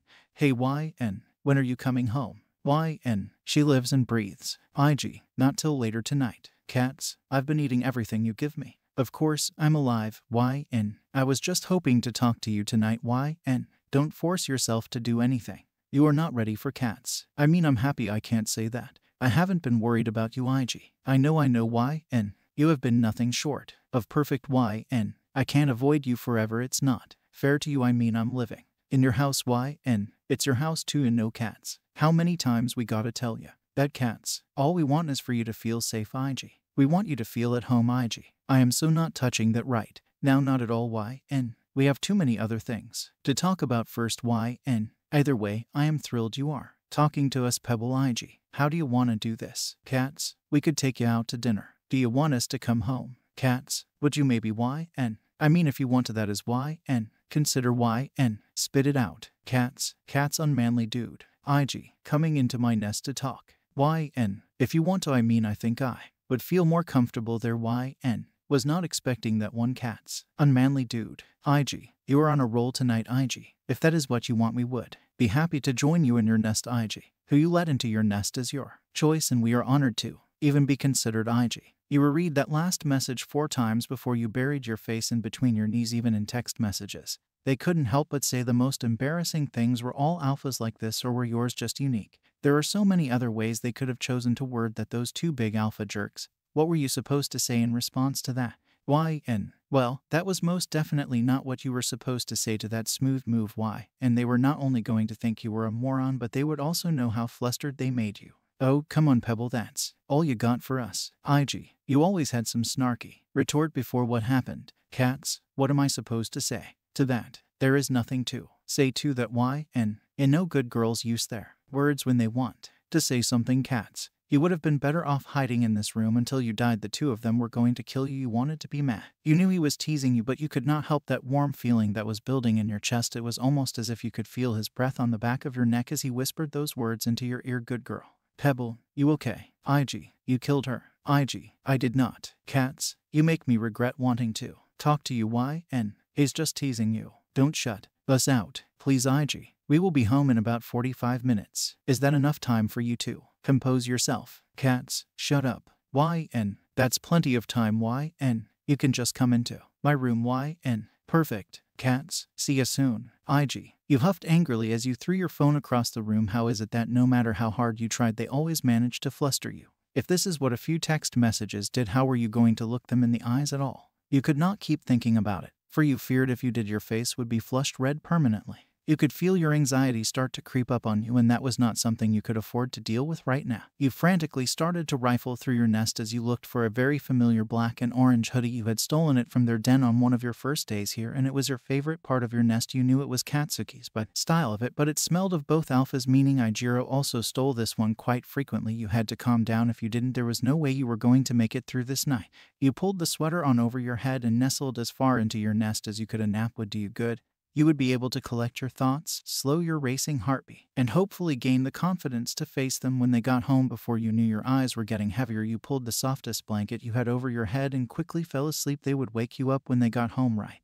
It was just as they promised you. 45 minutes later, they were both walking through the front door. As they stepped out of the Jenkin, they were blessed with the smell of a contented Omega. While it was similar to your normal scent, this one was sweeter and more inviting. Getting to smell you like this made breaking that tacky collar worth it. Your floral scent had spread to each corner of the apartment. At least she doesn't smell so scared anymore. She smells almost happy. Ijiro smiled as he poured them each 2 knuckles of whiskey. Katsuki took his glass and drank it down quickly. He hated to admit it, but some liquid courage would do this conversation some good. He did not want to commit another felony today. Boy, shitty hair, let's go. She is in her nest, and I cannot wait any longer to see her. Ijiro quickly downed his glass, probably a bit too fast, but who was paying attention? He ran down the hall and stood next to his mate as he knocked on the door. 5 minutes went by with no response. They knocked again and still nothing.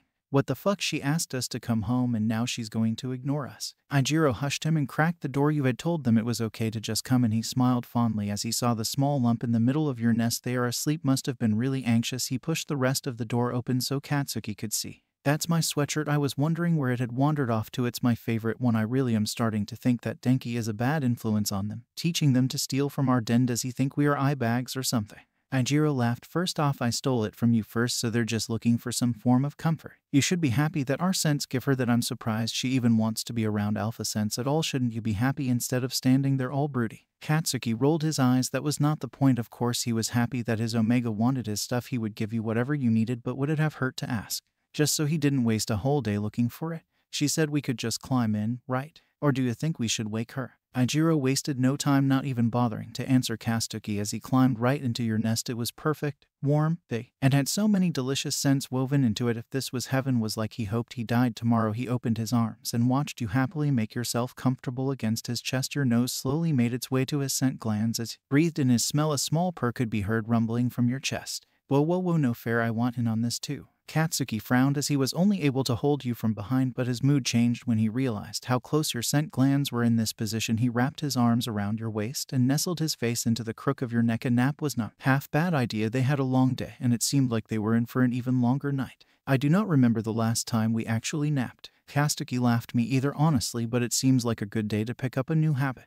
It only took a few minutes before both alphas were fast asleep before they were completely lost. They made sure to rumble their own purrs back to you, hoping they were providing you with the comfort that you needed. They did not have a lot of experience with Omegas, so everything was new to them, and all they had to work with was their instincts. The only thing they knew for sure was that laying in your nest with you, surrounded by all three of your scents, helped them to have the best sleep they had ever had. 3 hours later, you groaned as you attempted to stretch your arms above your head. But they were pinned to the bed. Why was there a huge weight on top of you? And why were you sleeping on a rock? Weren't you in your nest before? You opened your eyes only to see a mess of blonde and red hair. When did they get home? They were supposed to have woken you. You gently tried to maneuver out from their arms without waking them. You were only half successful. Your purr is really cute. You turned around as you heard the familiar deep and gravelly voice of Katsuki, still thick with sleep. As your eyes met his bright red, your cheeks heated up, and he knew he had you where he wanted you. I'm so sorry. I really did want to talk to you both. I honestly didn't mean to foul. You felt a finger gently press against your lips before you could continue your rambling apology. If you keep going on like that, you'll wake up shitty hair, and neither of us wants that. Trust me, he is awful when you wake him up before he's ready. You looked at him in complete disbelief. Kiri was the embodiment of the sun itself. There was no way he was ever grumpy. You had to think back, but you don't think you ever saw him raise his voice before. If you don't trust me, you can wake him up and find out. You shook your head, not wanting to ruin the image you had in your head of your red-haired alpha. You both should have woken me up. I really had this whole thing planned out. Well, you kinda did, but he didn't need to know that small detail. He gently brushed the hair from your face and carefully tucked it behind your ear. It took everything in you not to flinch or shy away from it, because the last thing you wanted to do was hurt his feelings, and from the look he was giving you now, he noticed. You think we don't hear your nightmares, but we do. We hear you every single night, so, since you seem to be sleeping soundly, we saw no reason to wake you. You heard me, so I woke the both of you up. You mumbled, looking away from him. I'm sorry, I didn't want to do that. Katsuki cupped the side of your face and gently rubbed his thumb across your cheek. We were just worried and you wouldn't come out. That's why we were so glad when you let Pikachu and Pinky in, because at least you were talking to someone. You couldn't help but lean into his touch. It was just so warm and surprisingly soft for someone as high up in the Yakuza as him. You would have thought they would be rough and calloused, but that couldn't be farther from the truth. You couldn't respond. You had nothing to say that would have added any value to the moment. Anything your brain supplied would have ruined everything. When you finally looked back up at him, you couldn't discern the look in his eyes. It was not one you were familiar with. This how you looked at someone you loved. You wondered if you looked at him the same way. You quickly pushed all of those thoughts aside when you felt movement behind you. Kirishima must be waking up. How long did we sleep for? 3 hours. Katsuki laughed as he watched his mate rejoin them in the world of the living. Holy shit, that was the best sleep I have ever had. He sat up and draped himself over your shoulder, flashing you a reassuring smile, one that always put you at ease, no matter what was going on. So, I guess it's my turn to talk now. Only if you want to. You don't have to tell us anything before you are ready, Kirishima reiterated. You were forcing yourself, of course, but if you didn't do it, no, you never would. If I don't tell you now, I don't think I ever will. So, if you both can kinda just sit there and listen, that would be great, and maybe not ask any questions till the end. Katsuki wrapped his arms around your waist and pulled you into his lap. Your wish is our command. You rolled your eyes. They were both way too cheesy for their own good. Well, I'm not going to waste your time with the entire tragedy that is my life, so here is the abridged version. My mom died giving birth to me, so I was raised technically by my dad. But he hired people to deal with me most of my life. I don't know him that well. I only ever saw him if he called for me. This was far from the worst of it, so you wished they would stop looking at you like that. Me and Shindo met when I was 16. He had kept trying to join the LOV, but my dad kept throwing him out. He was too young, so I took an interest in anyone my dad didn't like was okay. In my book, we started dating after 3 weeks of knowing each other, and for 2 years it was great. He was the only source of happiness in my life. You felt a gentle squeeze on your shoulder. You reminded yourself that they were right there. You took a few deep breaths, smiling when you felt Kirishima's hand against your cheek. You knew he meant that to be comforting, but it wasn't helping the way he intended. As you were about to start talking again, you felt his pheromones. He was actively releasing calming pheromones. Thank you. Both boys smiled as they watched your breathing return to normal. We are so proud of you, Pebble. With renewed confidence, you continued once he turned 18 and finally joined the LOV. I became his punching bag. I wanted to leave every single day, but I stayed. I just wanted him to be happy, and I thought if I could do better, I would get the old Shindo back. Once we moved out, I managed to get a job down the block from our loft as a pup to some tech keeble. You laughed. You couldn't even remember your old boss's name. It didn't matter. He wasn't around anymore. One day I went into heat at work. It was the weirdest thing. I had been taking my medication as I was supposed to, so there was no way I should have gone into heat, but my boss and co-workers didn't have as good of a grip on his alpha as you guys do. Both alphas could not help the growls that were coming out of their mouths. They knew how dangerous it was for unclaimed omegas to work. I'm sure I don't have to tell you what happened next. You could feel the tears welling up in your eyes, but you refused. Let them fall. You had to finish. When I got home, I told Shindo everything that happened. He was furious, and he blamed it all on me. He accused me of cheating on him. He said that I deserved what happened for being so irresponsible with my medications. After that, he had my heat room added to the loft so that he had somewhere to put me so that he could keep an eye on me. He made me quit my job and kept me locked in the apartment until he finally got tired of my whining and let me get the job working for you too. Both alphas paused, not sure if they were allowed to speak just yet. They wanted you to finish. You can talk now. You have been with him since you were 16. And you are what, 23 now? That means he took advantage of you for 6 years. You nodded at Kirishima. There was no good explanation. You knew he was looking for one, but you just didn't have a good one to give him. Katsuki sighed. This was almost as bad as he anticipated, and they hadn't even gotten to tell you what Ida had found out. Did he only lock you in that room during your heat?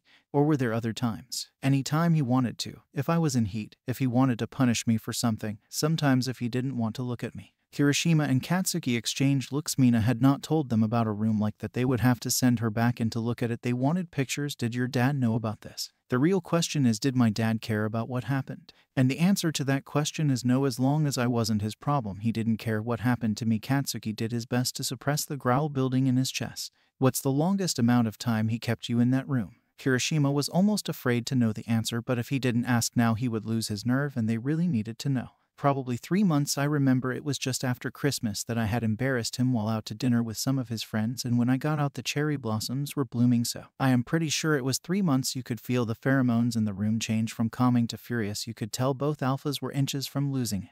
Katsuki had to get himself under control. His omega did not need either of them going feral right now. They would formulate a plan with their friends later to deal with this. Right now their only job was helping you, and you needed both of them, plus they had a few things to tell you too. We are so sorry that we didn't find you sooner. If we had, you would not have had to go through any of this. That made you laugh. Were they seriously blaming themselves? Their hearts were too big for their chests. When I was 16, you both were 22. It would not have gone the way you wanted it to. Is she calling us dirty old men cats? Kirishima smiled as he relentlessly started to tickle your sides. They had discovered how ticklish you were in your first few weeks working for them. I think she did. IG. He gripped your middle tighter so you couldn't squirm away from them, tickling you himself every so often. Hey dude, SS, stop, come on. I see, can't breathe. You were laughing so hard you were crying. You were crying happy tears. You were trying so hard not to break down that you held it all in, and now that it was finally out, you felt so much lighter. Was that why they did this? Do you think she's sorry, cats? He shook his head. Nah, no way in hell is she sorry, but she will be. The two of them continued tickling you for another 15 minutes. By the time they had taken mercy on you, you were completely out of breath. That's not fair. You both suck. They both laughed. Life ain't always fair. Princess Katsuki smirked and added, if you want to see how we suck, all you had to do was ask like a good girl. Your eyes went wide as you buried your face in a pillow. He did not just say that out loud in front of you. His mate was right there. I regret inviting you into my nest. Both alphas feigned offense, and Katsuki leaned over, kissing the crown of your head. Oh come on, we are so happy to be the first alphas in your pretty little nest. You reached for the closest pillow and hit both of them with all the strength you had. Thank you both for listening and then for helping me to take my mind off of it. They both smiled at you. It was Kirishima's turn to speak up. When we said we would be here for anything, we meant it. Whatever you want or need, if it is within our ability, we will give it to you. You looked at them, searching for any hint of them lying to you like some cruel prank, but you found no evidence of a lie. The only thing you saw was two earnest alphas with sincerity painted all over their faces. Okay, you win, I believe you. That's good because it is just about dinner time, so we should order some delivery. How do you feel about ramen? Katsuki asked as he pulled up some delivery app on his phone. Ramen sounds perfect. Both alphas watched as you scrolled through looking for what to order. They couldn't tell you now. Maybe tomorrow they would tell you everything. Ida had told them they did not want to see that smile leave your face again tonight.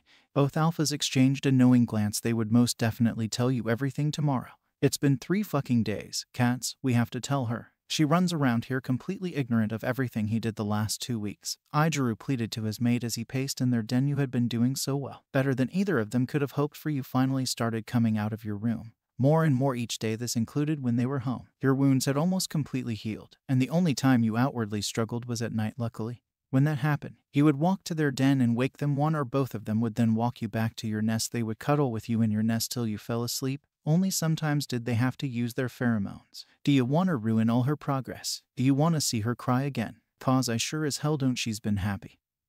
Who the hell are we to take that away right now? We care about her. Plus, she deserves to know we are in no position to make those decisions for her. We are not her alphas as much as you want to think we are. Ada wanted us to tell her days ago.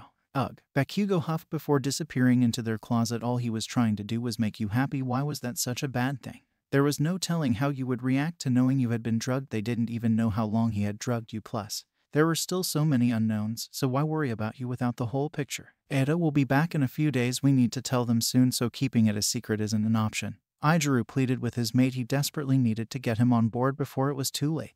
You had been getting up earlier and earlier each day. Finally feeling comfortable in your new home. Both alphas had been so kind. You wanted to start showing them how much you appreciated it. You wanted to show them you could care for them as an omega who needed to help her alphas. It took no time for you to figure out what to make for breakfast. Katsuki and Izuku were both fairly traditional men. So miso soup and green onion rolled omelets with white rice would be perfect. You grabbed each alpha's favorite tea and set it to steep while you went to wake them up. As you approached their door, you could hear them arguing. You had never heard them so much as disagree, so hearing their argument was utterly unexpected. The other weird thing was Ig was the one who sounded mad, not Cats. You could only make partial sentences. Because she deserves to know. Deserve to know what? Are they keeping something from me? Am I finally becoming a burden to them and their relationship?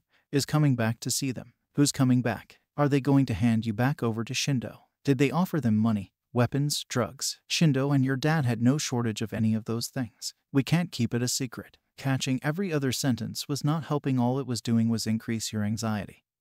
And why hadn't you heard Katsuki while you were standing there? He wasn't exactly the quiet one. He was either very mad or speaking so low that you couldn't hear him. You had no idea which option you would have preferred. Izuku sounded exhausted. Were you the cause? You convinced yourself to knock on the door when Katsuki finally spoke up.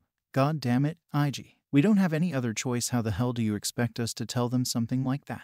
That final sentence confirmed everything you needed to know. They didn't want or need you around anymore. It was foolish for you to ever think that you could make a home here. They only helped you cause they thought they had something to gain. They had everything to gain. And you had everything to lose. What a fool you were. You couldn't even will the tears away the more you tried to stop them. The faster they fell down your face. This was more than you could bear. The white knights of your story had turned into the evil kings. You knew there was no hope of them ever returning your feeling. But you didn't think that they would hate you so much that they would send you back to them. You sunk to your knees and covered your mouth in a poor attempt to muffle the sobs that racked through your chest. The last thing you wanted was for them to find you crying. Then they would look at you with those eyes, and you might just want to forget. Izuku quickly cut Katsuki off. What was that noise? That smell? Were you awake? It was barely 7:30. There was no way you had woken up already. You must be having a nightmare. If that was the case, you would be here any minute. Think you can put this on the back burner for now? They need us right now, Izuku asks, taking a deep breath. Katsuki rolled his eyes. Ig was just mad that he was right. They would tell you when they felt you could handle it, which was not right now. Whatever, Ig, do what you want, but don't say I didn't warn you. Izuku didn't so much as dignify his mate with a response. He was so damn stubborn. There was no talking to him. When he got like this, he opened the door, prepared to receive you, only to find you curled up on the floor sobbing. He quickly knelt beside you and collected you in his arms. Oh, Pebble, was the nightmare that bad? You hate how it felt to be in his arms, especially now, when everything felt like it was crashing down around you. His arms felt like the net that caught it all, so when you were ready, you could put it all back together again. You wanted to push him away. You wanted off his lap, but you couldn't make yourself do it. His pheromones didn't help your present situation either. Assassin, stop. PPPL, please don't do this to me, you plead shakily. He gripped your chin and made you look at him. His eyes were filled with worry. How could he be such a convincing actor? You'd think he cared if you didn't know any better. Pebble, what happened? Was it a nightmare? He didn't try calling you, did he? You shook your head. If he was going to keep this up, it would only hurt so much more when they made you leave. Just tell me. Please, if you guys want me to go, I'll go. I can leave today if you need me to. The last thing I want is to be a burden. Both alphas were confused. Where in the world had you gotten that crazy idea? Why do you think we want you to leave? You sniffled and looked up at him. And the second you made eye contact, you completely regretted it. He always looked at you like you were an oasis in the middle of the desert. At least that's what you fooled yourself into thinking. His eyes always made him seem so honest you could hardly believe he was lying. I heard you guys fighting. I wanted to surprise you. So I made you breakfast. When I came to get you, I was the one surprised. You both don't have to keep lying anymore. Realization dawned on him, and he glared at Katsuki. He knew something like this would happen. That's why he had wanted to come clean days ago. Oh, Pebble, you seem to have gotten your wires crossed. That's not what we were arguing about at all. He cooed. You couldn't help the hope that bloomed inside your chest. It wasn't. Katsuki sighed and kneeled down next to both of you. No, Princess, it wasn't. Neither of us wants you to go anywhere but back into your nest where you're safe. You could stay here till you get old and gray for all I care. Your tears finally slowed down as you let their words wash over you. Then what aren't you telling me? The two alphas looked at each other and sighed. You made us breakfast, didn't you? Let's go eat while we talk. Okay. You didn't like where this was going or the look they shared, but you stood up and followed both men to the kitchen. While they settled down at the table, you placed jasmine tea in front of Katsuki and oolong in front of Izuku. They both sipped their tea and smiled. Princess, this is amazing, thank you. Just tell me now, please. Izuku looked at Katsuki. Now they had no choice. You had every right to know, especially since they had no idea how much it would affect you down the line. Ida hadn't even finished all the tests he wanted to do because of how weak you were. Okay, Princess, make yourself a cup of tea and sit down. I'll tell you everything you want to know. He motioned to the chairs across from him. We've been putting off telling us some of the results from the tests. Ida ran. We owe. What the fuck? He glared at Izuku as he neatly tucked his elbow back at his side. Fine. I didn't want to worry you just yet. You've been so happy. You took the seat across from them and gently sipped on your matcha. You had completely forgotten that there were things the doctor had wanted to tell you. Am I dying?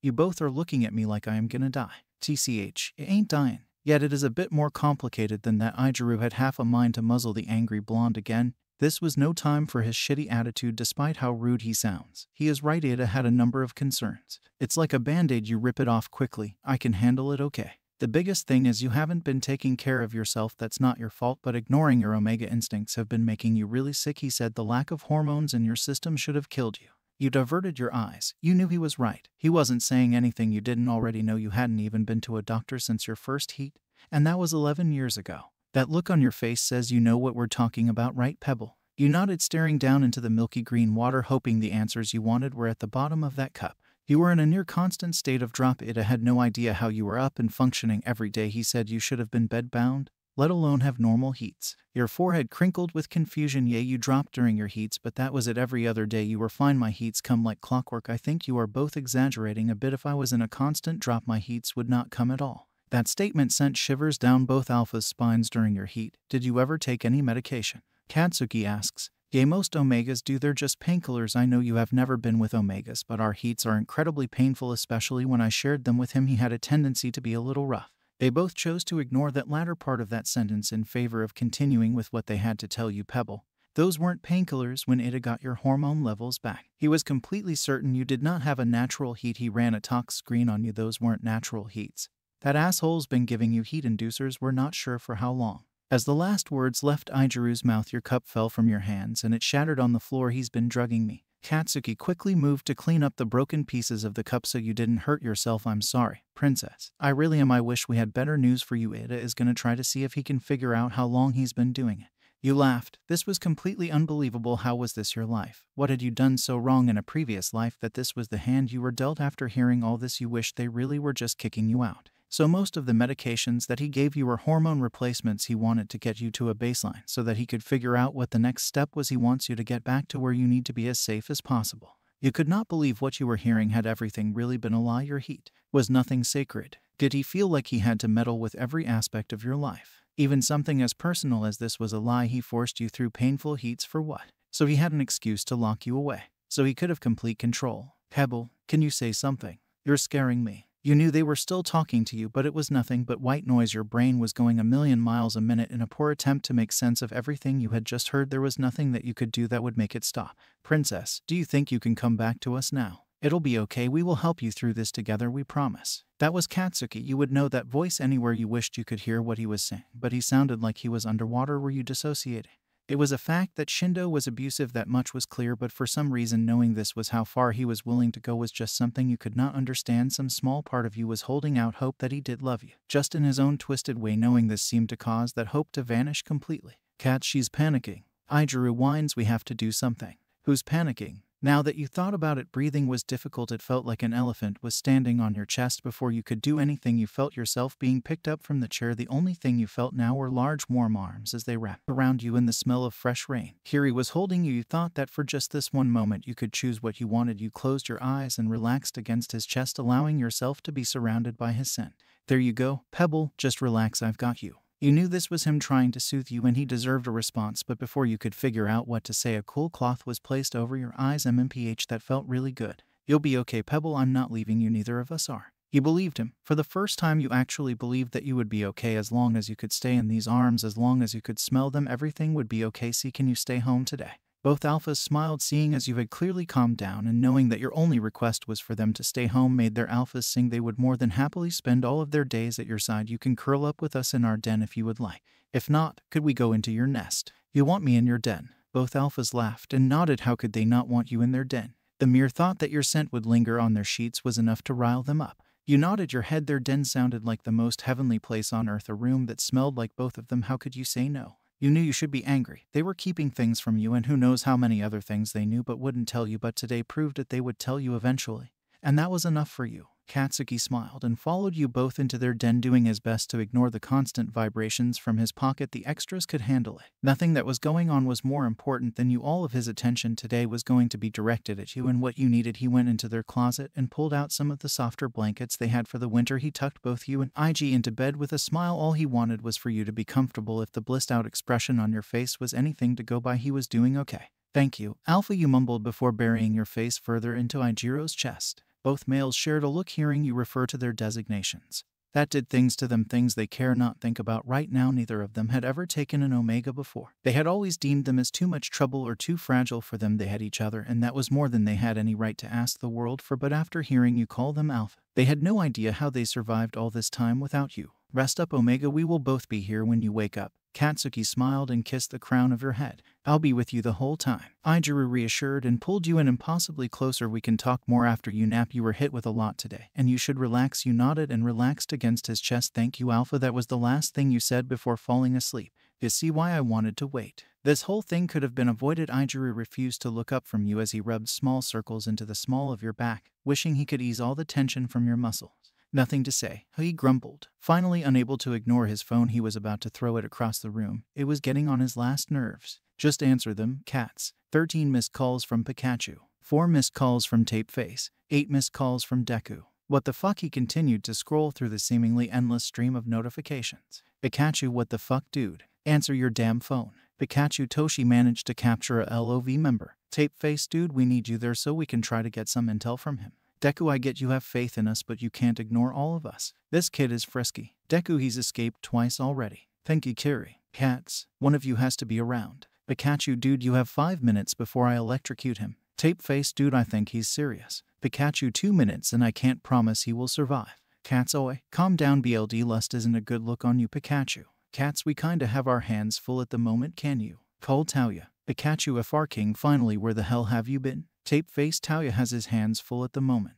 Cats, with what? Pikachu, we didn't ask, need you now, the quicker the better. Cats, and no, it's refreshing to see you so serious. About work for once. Pikachu, he hurt Toshi, can you please hurry? Cats, what's wrong with eye bags? Tapeface, he's with Ida, he has a GSW to the right shoulder. Hopefully he will be awake soon and back on his feet in a week. Cats, okay, I get it, I'm on my way, get my tools ready. Set up the branding equipment. I'm assuming you have. I'm in the chair now. Deku, yes, see you soon, we've been ready for hours. FR King Extras. Katsuki pocketed his phone. Check the messages. When they wake up they have a LOV member at the warehouse. I'm gonna go take care of it. I need to see what we can find out. Ijiru wanted to protest his leaving. Any of their friends could handle this without him. But something on his face said that this was more personal than he was letting on. He knew that look in his eye. He was out for BLD. Did they tell you who it was? Katsuki easily slipped into a pair of black jeans and a sweater. No, they didn't say who. Probably what they want to find out. Just said that he hurt eye bags pretty bad and Pikachu is livid. Don't know how long Deku and Tapeface can keep him from killing him. Ijiru understood now. It made sense. Okay. Just let me know what you guys find out when she wakes up. I'll just tell her something came up at work. She'll understand. Katsuki smiled and kissed both of your foreheads. I love you, Ig. I love you too, cats. Ijiru couldn't help the sinking feeling in his chest as he watched his mate walk out the door. Maybe he was just worrying too much, because they didn't do things like this without each other. Hopefully he'll come home soon. He'd feel much better with him home, right? Katsuki rolled his eyes. He hated coming to this side of town. But it was the only place they had where no one would bother them. The last thing he needed right now was distractions. Distractions lead to mistakes, and mistakes led to getting caught. If he was to get caught now, what would you do on your own? Whether he was officially courting you or not, he would never leave you alone. Katsuki slipped his black mask over the lower half of his face and slowly rolled up the metal doors. As he walked into the warehouse he was met with the overwhelming scent of iron. Clearly Pikachu had his fun before he even arrived. He couldn't blame him, though. You didn't want to know what he would do. Had it been Izuku who was injured, he should commend Sparky on his level of restraint. That was a conversation for later, though I couldn't let him get too big ahead. As he approached, he was surprised at how few people were actually there. The usual suspects were present, of course, but the Deku was on his own. He had expected that half-and-half bastard to be glued to his side, or even some of his men. He brought everywhere. After taking stock of who was there, he finally saw who had shot eye bags. What the fuck? What was he, a kid? There was no way he could be older than 19, and that was being generous. This is what you picked up. Their little errand boy. No way this stupid kid knows anything useful, Katsuki growled. He found us, if we are being technical about it, Denki replied as he stepped out from behind Zero, who was clearly trying to keep him from doing any further damage to the kid. We were just doing standard recon in Fukuoka when he came out and attacked Toshi. We weren't doing anything, honest. We wouldn't have even bothered with him if we hadn't caught the symbol on his arm. Katsuki looked up and down his arms for the symbol Sparky mentioned there. It was on his right bicep, the very symbol all LOV members had, but something wasn't right. Why was there a star added? That wasn't something he had not seen before. Deku, what's the deal with that? Deku shrugged. They had seen several symbols added onto the LOV tattoos, but the star was completely new to him. I have some guys looking into it now, but nothing has come up. I asked Shoto to look into it along with Taoya. Katsuki nodded. There was no time to worry about any of that now. He simply stood there and watched as the young boy continued to struggle against the restraints that kept him firmly in place. He was pulling against the restraints that kept his head in place, but it was to no avail. Deku was a master with rope and knots. Come on, what do you want from me? He screamed, almost knocking the chair over. Katsuki smirked and kicked the chair over so he was laying on his back staring at the ceiling. You don't get to make demand. Kid, the only reason you're alive is to answer my questions, and after what you did to Sparky's mate, you really should count your blessings. Katsuki could tell the kid was doing everything he could to bury his fear, but Katsuki could smell it coming off him in waves. He lowered his foot square on the kid's chest and pushed down. Come on, kid. Let's start nice and easy. Who the hell are you, and why were you tailing my guys? He coughed as he felt the increasing weight on his chest. It was getting more and more difficult to breathe as the seconds ticked by. Cough. FRK. My name cough is Yo Kenji. Katsuki looked over at the kid. Where has he heard that surname before? If he wasn't so annoyed at having to be dragged out of his den, maybe he would have made the connection, but he desperately wanted this to be over. Kenji, huh? You're what, 18, maybe 19 years old? Kenji grimaced and nodded. Yeah, I just turned 19. Katsuki sighed. He was right.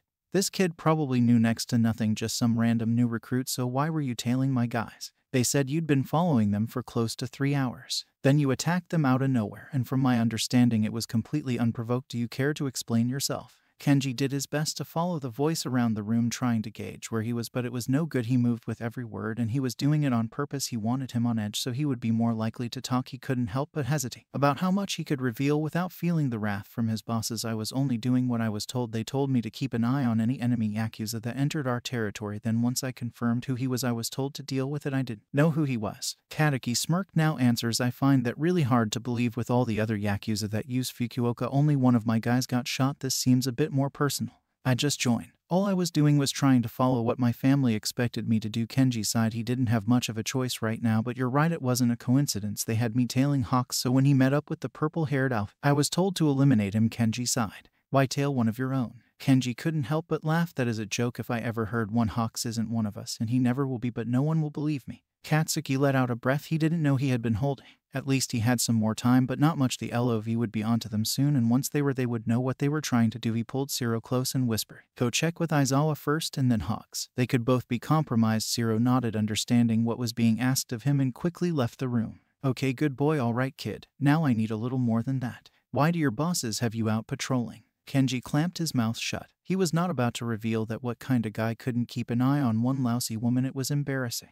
Katsuki sighed. This was all going so well. Oh well. Time for the fun to begin. Sparky, you know how I told you to wait. I think I'm done making you wait. Go on ahead. Start it out nice and slow. We want to make this last, don't we? The sheer amount of excitement Katsuki saw in his friend's eyes was enough to make even him worry for the younger man. He learned early on not to get in between Sparky and electrocuting someone. You mean it, Cats? Katsuki nodded and watched him quickly get everything set up. He was surprised when Sparky didn't shock himself. He watched as he meticulously hooked everything up. Pads and wires were attached to his temples, neck, chest, anywhere that was easily accessible. After he had attached 10 different pads, he pulled out a big gag and waved it in front of his face. Okay, you have one more chance to answer the boss's questions before I put this in your mouth and shock the answers out of you. Kenji was trembling from his spot on the floor. He was not ready for this. Shindo had not prepared him for this. All he was supposed to do was search a small section of their territory, and he couldn't even do that apparently. He waited too long to answer because before he knew it, the gag was being fastened behind his head. He tried desperately to say anything, but it was muffled by the rubber in his mouth.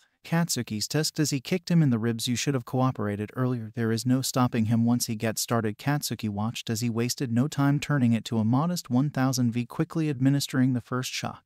The first wave lasted about 3 minutes. He motioned for the electricity to be cut and he approached the kid once again. Are you ready to cooperate yet? Katsuki chuckles. He watched as the kid desperately pulled at his hands, probably wanting to wipe the snot and tears from his face, but after a few seconds he stopped and nodded his head. Katsuki smirked as the kid was breaking just a little bit more and he would be putty in his hands. He unlocked the gag from his mouth and allowed him to catch his breath. Now answers, don't make me keep asking you. Kenji sighed. One of the commanders lost his little plaything, so we have been out trying to find them. They have had every available man looking for them for days. Katsuki did everything to school his facial expression. There was no way he could let this kid find anything out. The LOV had no idea where you had gone.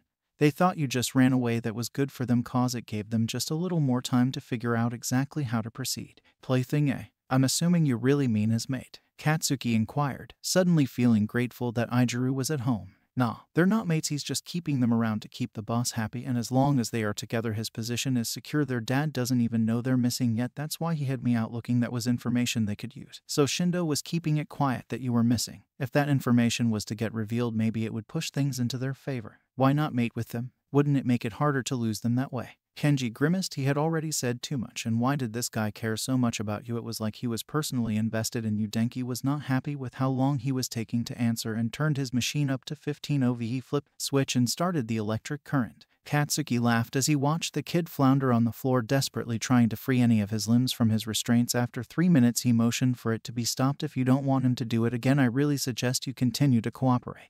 Kenji was on the verge of breaking. This was too much. Every single muscle in his body was on fire. It was like his body wouldn't listen to him. His muscles were spasming out of control. No matter how much he tried to relax, it just got worse. He said if he mated with them, no one else would want them. He makes a lot of money when they're in heat. Katsuki's eyes widened with fury. Why hadn't you said anything about that? Had you even known? He would have to talk to Ada about the effects that drug had on memory.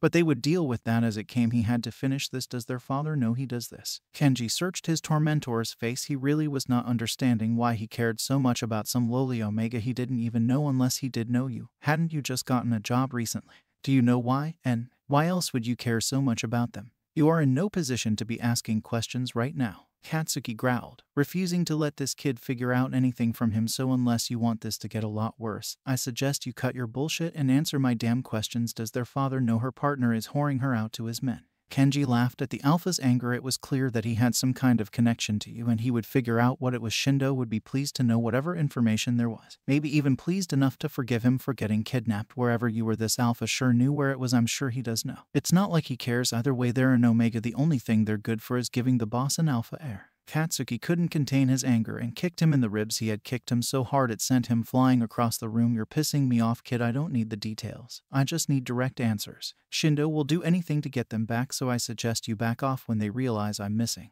They'll come looking for me. I'm not just some random shrimp. Shindo is my older brother. Katsuki swore under his breath. Of course, that's where he heard that name before. All that meant is they couldn't afford to let him go. That's if they find you, kid. This warehouse is pretty secluded. Besides, if you were Shindo's kid brother, don't you think you would be better at not getting caught? Kenji's face soured as he took in what was said. He was right after all. He will probably be happy to be rid of you. He seems to have a lot on his plate right now. Watching after some loser kid brother seems like it would just get in his way. I think I'm doing him a favor just by dealing with you myself. Katsuki watched fight drain from his eyes, and he was completely broken. No one needs someone as useless as you around. All you are is a liability. Anything else you want to tell me? No matter what you say, the second you get back they'll kill you anyway, so it can't get any worse, right? Katsuki smirked as he stepped over him so that he was looking down at him. Kenji sighed. They're planning a raid. I don't know which group. All I know is Shindo was bragging about it. It'll be on the last Friday of the month at around 2 AM. One of their rivals has a pretty prominent business in Musutafu, and that's where they suspect they're hiding.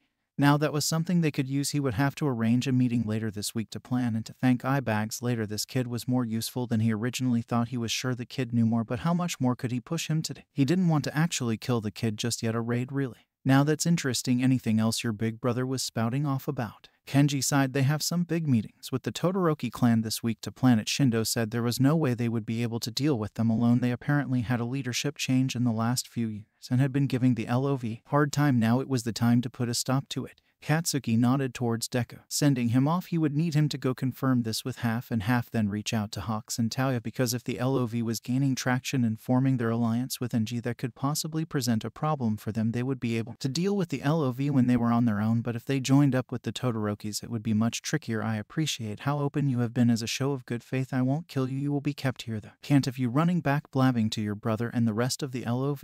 Kenji couldn't say that he was surprised. After everything, he had given up hope of being able to leave this warehouse. He was surprised that he was being kept alive. So what are you gonna do with me? Katsuki smirked and started sending off several text messages. We're gonna keep you just like that, except in one of the back rooms. We will blindfold and keep you till after this raid is over. Killing kids isn't really my thing, even though I really should. Sparky will have my ass for that later, but I think you have more to tell me. So I'll keep you locked away here and come back in a few days with my mate. Kenji wanted to protest, but a gag was stuffed in his mouth and he lost his ability to see. Shortly after, it won't be so bad, you know, it'll just be a few weeks, then we will decide what to do with you. Kenji tried to fight as his restraints were undone, but he was quickly dragged into a room in the far back. He was quickly shoved to the floor and hooked to chains. There's someone will check on you a couple times a day. Try not to die. Yeah.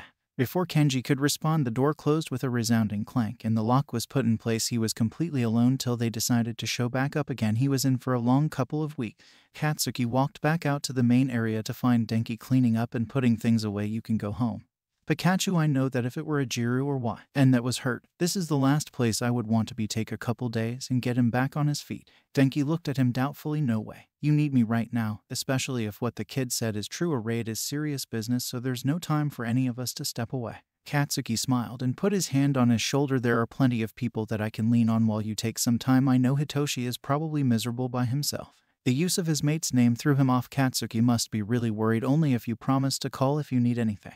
Who's in charge here, me or you? He laughed. I will. Don't worry so much. You big old worry wart. I'll call Takoyami to keep an eye on this kid and we will set up a meeting for later this week. There is nothing else to be done now, he assured, pushing him out of the room. Okay, Cats, I'll go make sure you say hello to Ijiru and Y, and for me. Katsuki smiled and watched him leave. I'll stop by to see them this week. I miss them. As everyone left, he took that moment to relax as he weighed his options. There were any number of people he could call in Aizawa, which was his first choice. He'd known the older alpha since he was a kid. He had worked closely with his mother for many years. He shot off a text message to him. Talking to him would do some good right now. There were so many variables that he was struggling to come up with a solid plan. He pulled out his phone and decided to check in with Ijiru and you while he waited.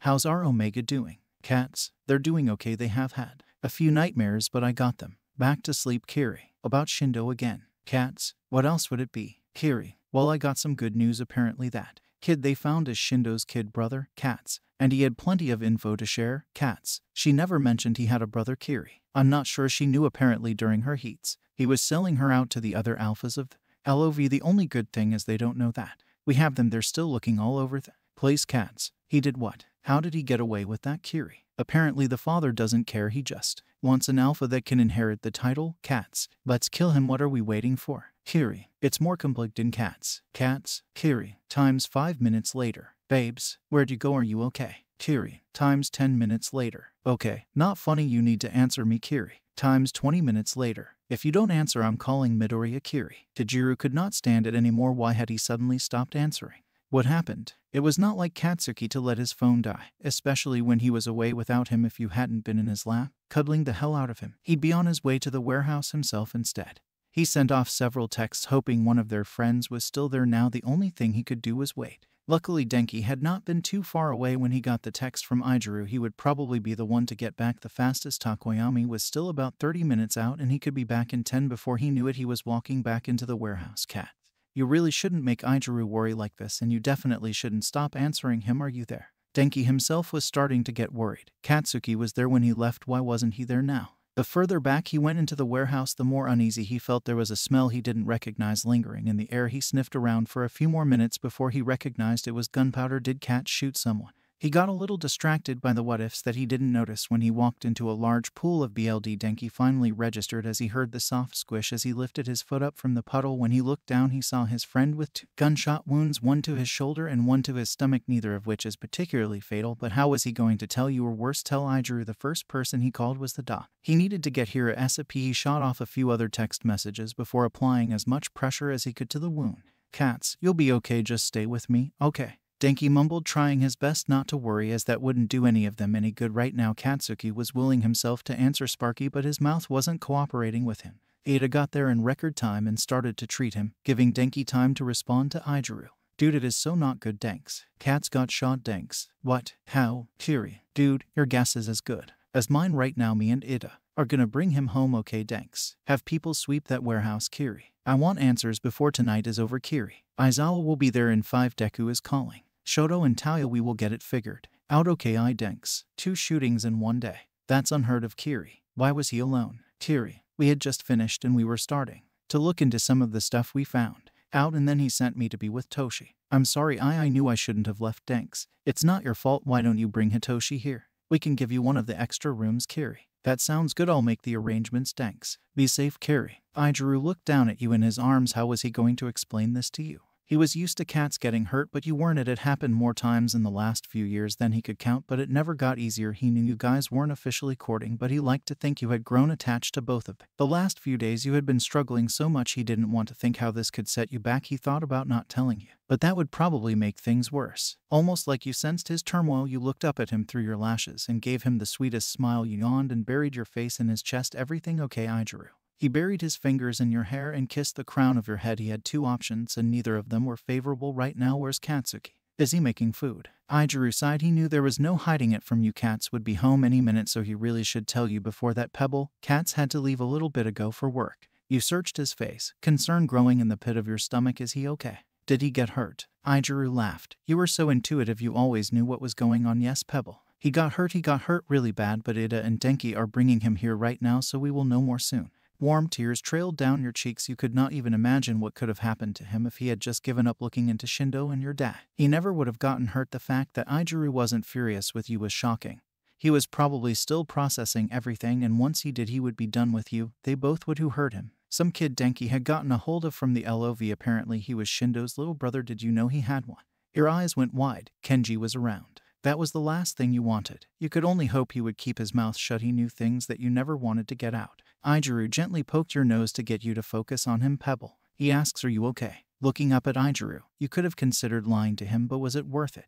Why, yeah, I'm fine. Giving you a raised brow. He noticed the slight change in your scent after mentioning Kenji. He sighs and pets her hair. You can tell us when you're ready. You nod softly and twiddle your fingers. You really hope Kenji wasn't the one who shot Katsuki, or worse, he escaped and told Shindo. Denki was rushing back. Why wasn't Katsuki answering his damn phone? He just left. Nothing could have happened to him, right? That kid was so close to death that he probably could have seen the light, so there's no way that kid got out without some kind of help. This location was such a closely guarded secret that only those in the upper ranks even knew it existed. That opened up another can of worms that he did not have time for right now. He was stuck in damn traffic while his best friend was possibly dead in a ditch, or he would be by the time he got back there if he didn't kill him. Kiri definitely would. Cats better hope he doesn't call Tetsu. Tetsu cause if he does. There's no escape for the angry blonde. A 10-minute drive took almost 30 fucking minutes. He had promised Kiri he would hurry. Due to some sick twist of fate, Kiri would kill him. Instead, he quickly exited his car to find Monoma. What are you doing here? Did Kiri call you too?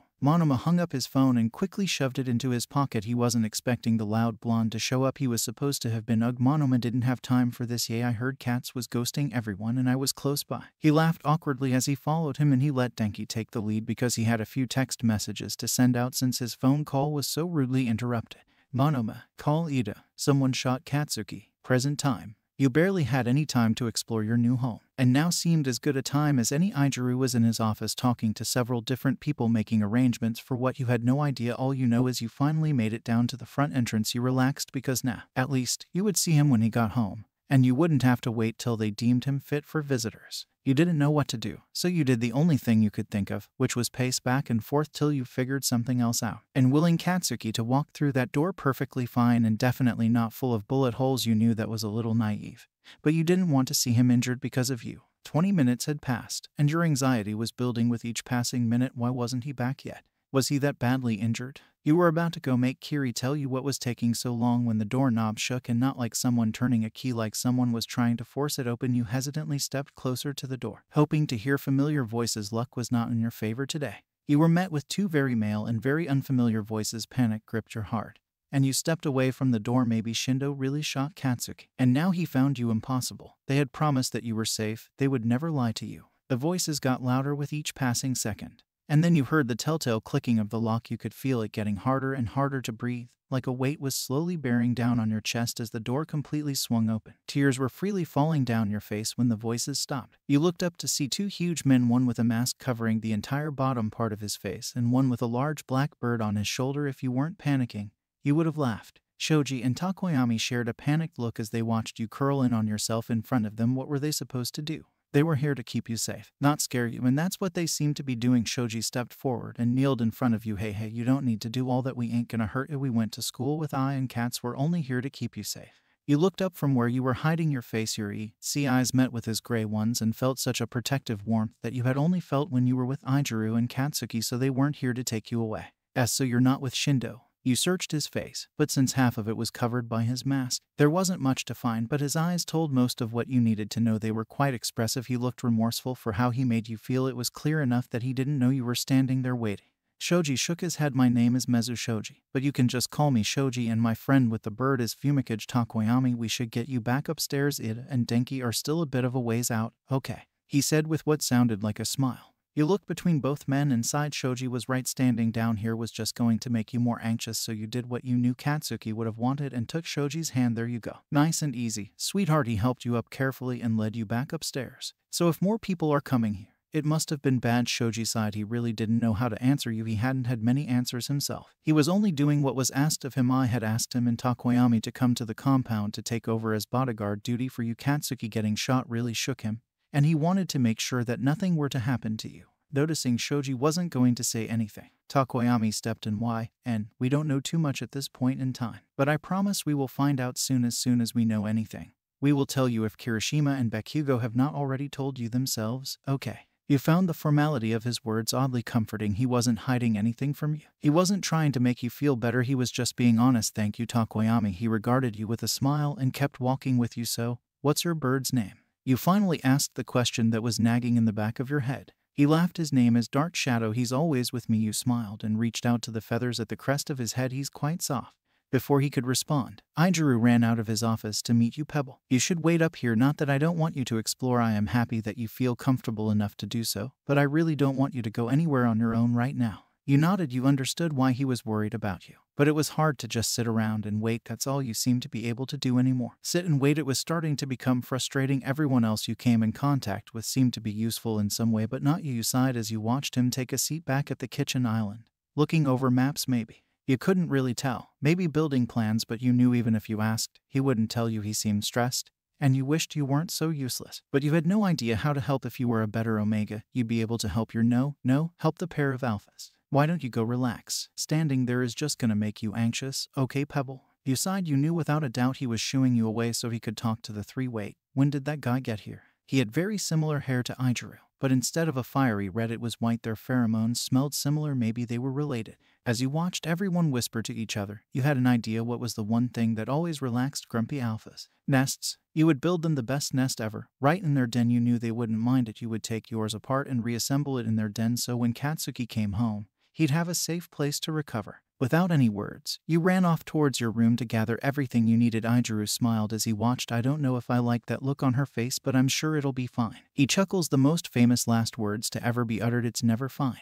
Yeah, sure dude. You tell yourself that she was just in full-on panic cause we opened the door. Shoji chuckles. Izuku brushed Shoji off. It was expected because whether you knew it or not, you cared about them. And you had just found out that Katz was injured. Let's not worry about my Omega right now. We have other stuff to deal with before the others get home. All three men agreed and turned their focus to the blueprints on the counter. Taking apart your nest should not have been as emotional as it was, but it was your first real nest. And the boys loved it, so it was not something done lightly. You almost couldn't bring yourself to do it. But when you thought about your injured alpha, the decision was easier. You carefully grabbed everything you needed from your room, pillows, blankets, clothes, and stuffed animals, and carefully carried them into their den. You looked at their bed with glee. You knew that it was the perfect place to put it, clearing out the sheets and blankets. You smiled at the blank canvas soon after, pacing around to get a scope of the side. You began your work, carefully weaving blankets and clothes together. You even pulled things from their dirty hamper to make sure it had the perfect amount of each of their scents. You even ran back to your hamper for a few things. After about 30 minutes, you took a step back to look it over, whining because something still wasn't feeling just right. So you went back and started moving a few things around, swapping out more of the older items for newer ones. You had hoped that would be what fixed the problem. But you weren't that lucky. It still didn't feel right, as there was a nagging feeling at the back of your head. Maybe it was missing. That you quickly exited the room and went back to yours to grab the things Denki and Mina had left for you. Once you got back, you quickly weaved in what they had given you once those were in their proper places.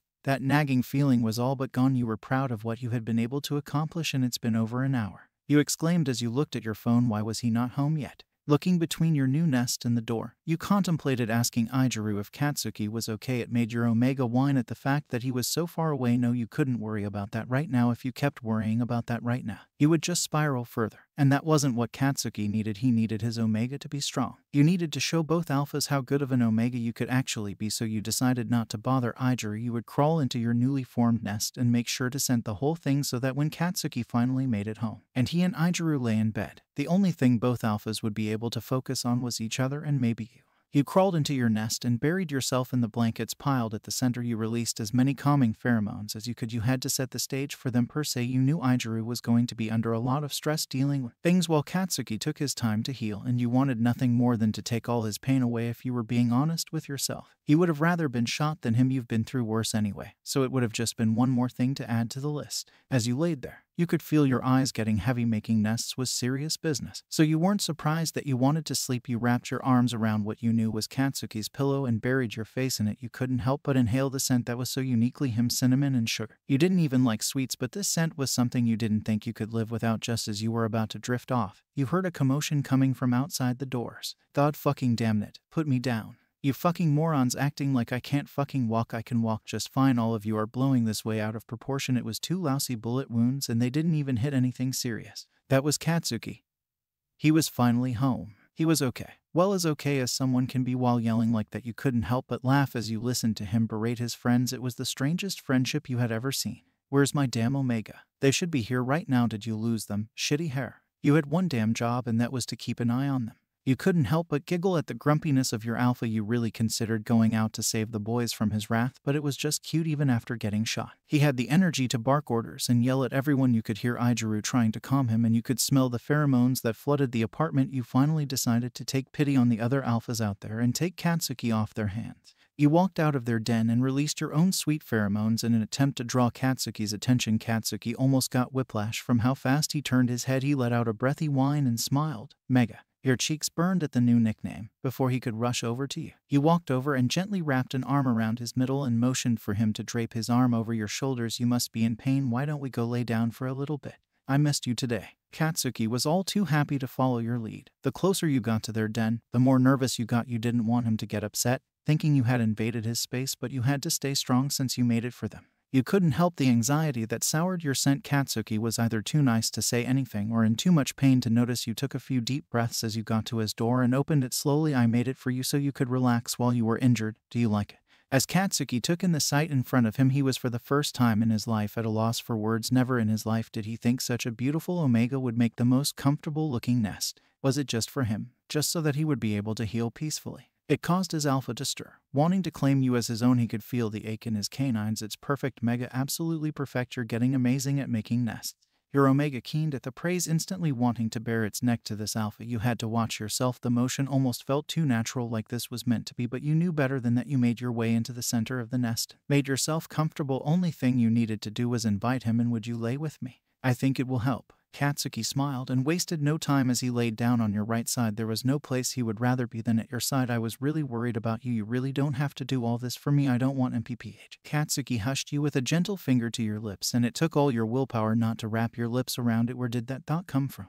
What were these alphas doing to you? No, you'll stop that now. I don't do anything. I don't want to do. I won't hear you saying how you're not worth it or how it's too much trouble. The LOV are small fry compared to us. That no good brat just caught me off guard. I should have killed him when I had the chance. I was too soft. Katsuki, you attempted to protest but were met with his hand completely covering your mouth. SHH, let's just rest. I've got 2 comfy pillows and my sweet Omega between them. You blushed. What did he call you? His Omega. You licked the palm of his hand so you could speak freely. Aw. You, what the fuck? Are you 5? He groaned, no real malice in his voice. Your Omega. When did that happen? You smiled, and a failed attempt at teasing the heat that reached your ears completely betrayed you. Katsuki smirked. He found you absolutely adorable. You were completely unable to hide your emotions. Everything you were feeling was always written so plainly on your face. Let me make this clear, princess. I want you to listen carefully. You are ours now. There is no changing that. No other man or woman will be able to harm you, and if they try, you don't want to know what me and IG are capable of doing. I know over 86 different ways to kill someone without getting caught, and that's without using my quirk. Your eyes widened as your cheeks burned hotter. Oh, I'm soft claiming you, and so is IG. Are you okay with that? Your voice left you. You were so flustered all you could manage was a little nod. You couldn't even muster up the courage to ask him exactly what he meant by that, but your heart and Omega wanted everything that he was offering, and so much more. Good girl, now go to sleep. Katsuki wrapped his uninjured arm over your waist and buried his face in your neck, sighing as your scent filled his nose. Not long after the two of you fall asleep, Izuku comes to bed, tired from taking over Katsuki's responsibilities. He smiles to himself seeing the large nest you built. She took apart her nest for us. They look so cute like this, he thought as he gently climbed into bed, his large arm wrapping over the two. You've always had trouble sleeping.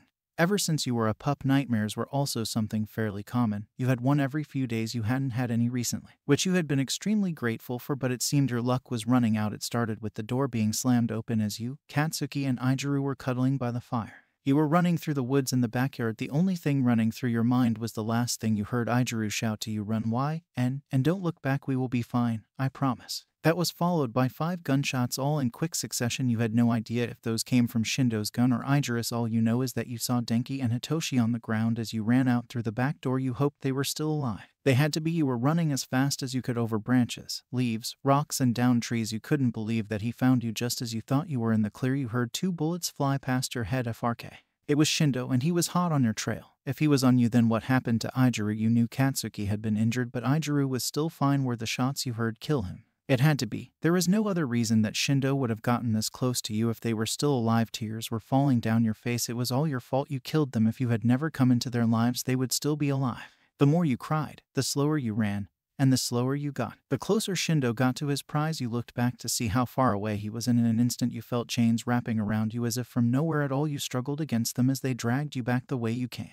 You screamed and kicked in the tree line. You saw corpses. It was your friends, every single one of them. All of them had been shot and strung up as if they were part of a display at a museum. You felt a quick tug on the chain and you were back at his feet, cowering in fear, a sight that was all too familiar to you. You fucking beach. Did you think you could hide from me forever? You are mine to do with as I please, mine to use, abuse, and whore out to whomever comes calling. I hope this display I have provided is enough to remind you exactly who you are dealing with. Next thing you know, he is dragging you out of the forest. Not a care in the world for how your body got caught against the underbrush. Cuts quickly formed on your arms and legs, only to be made worse as dirt stuck to the blood oozing from them. No. Please stop, let me go. You pleaded. You knew it wouldn't do any good, but you couldn't stop yourself from trying. Shindo turned around and spit right in your face. You are in no position to make requests. Slut, this never would have happened if you had just come home that day instead of running off with those 2 losers, some alphas they were. They barely even put up a fight. Put them both down like the mutts they were. You wanted to respond. You wanted to defend them, but before you could think of the right words, a familiar gag was placed over your mouth, only to quickly be followed by a blindfold. He had you. Shindo quickly picked you up from the ground and tossed you over his shoulder. Time to go home. You have a lot of catching up to do.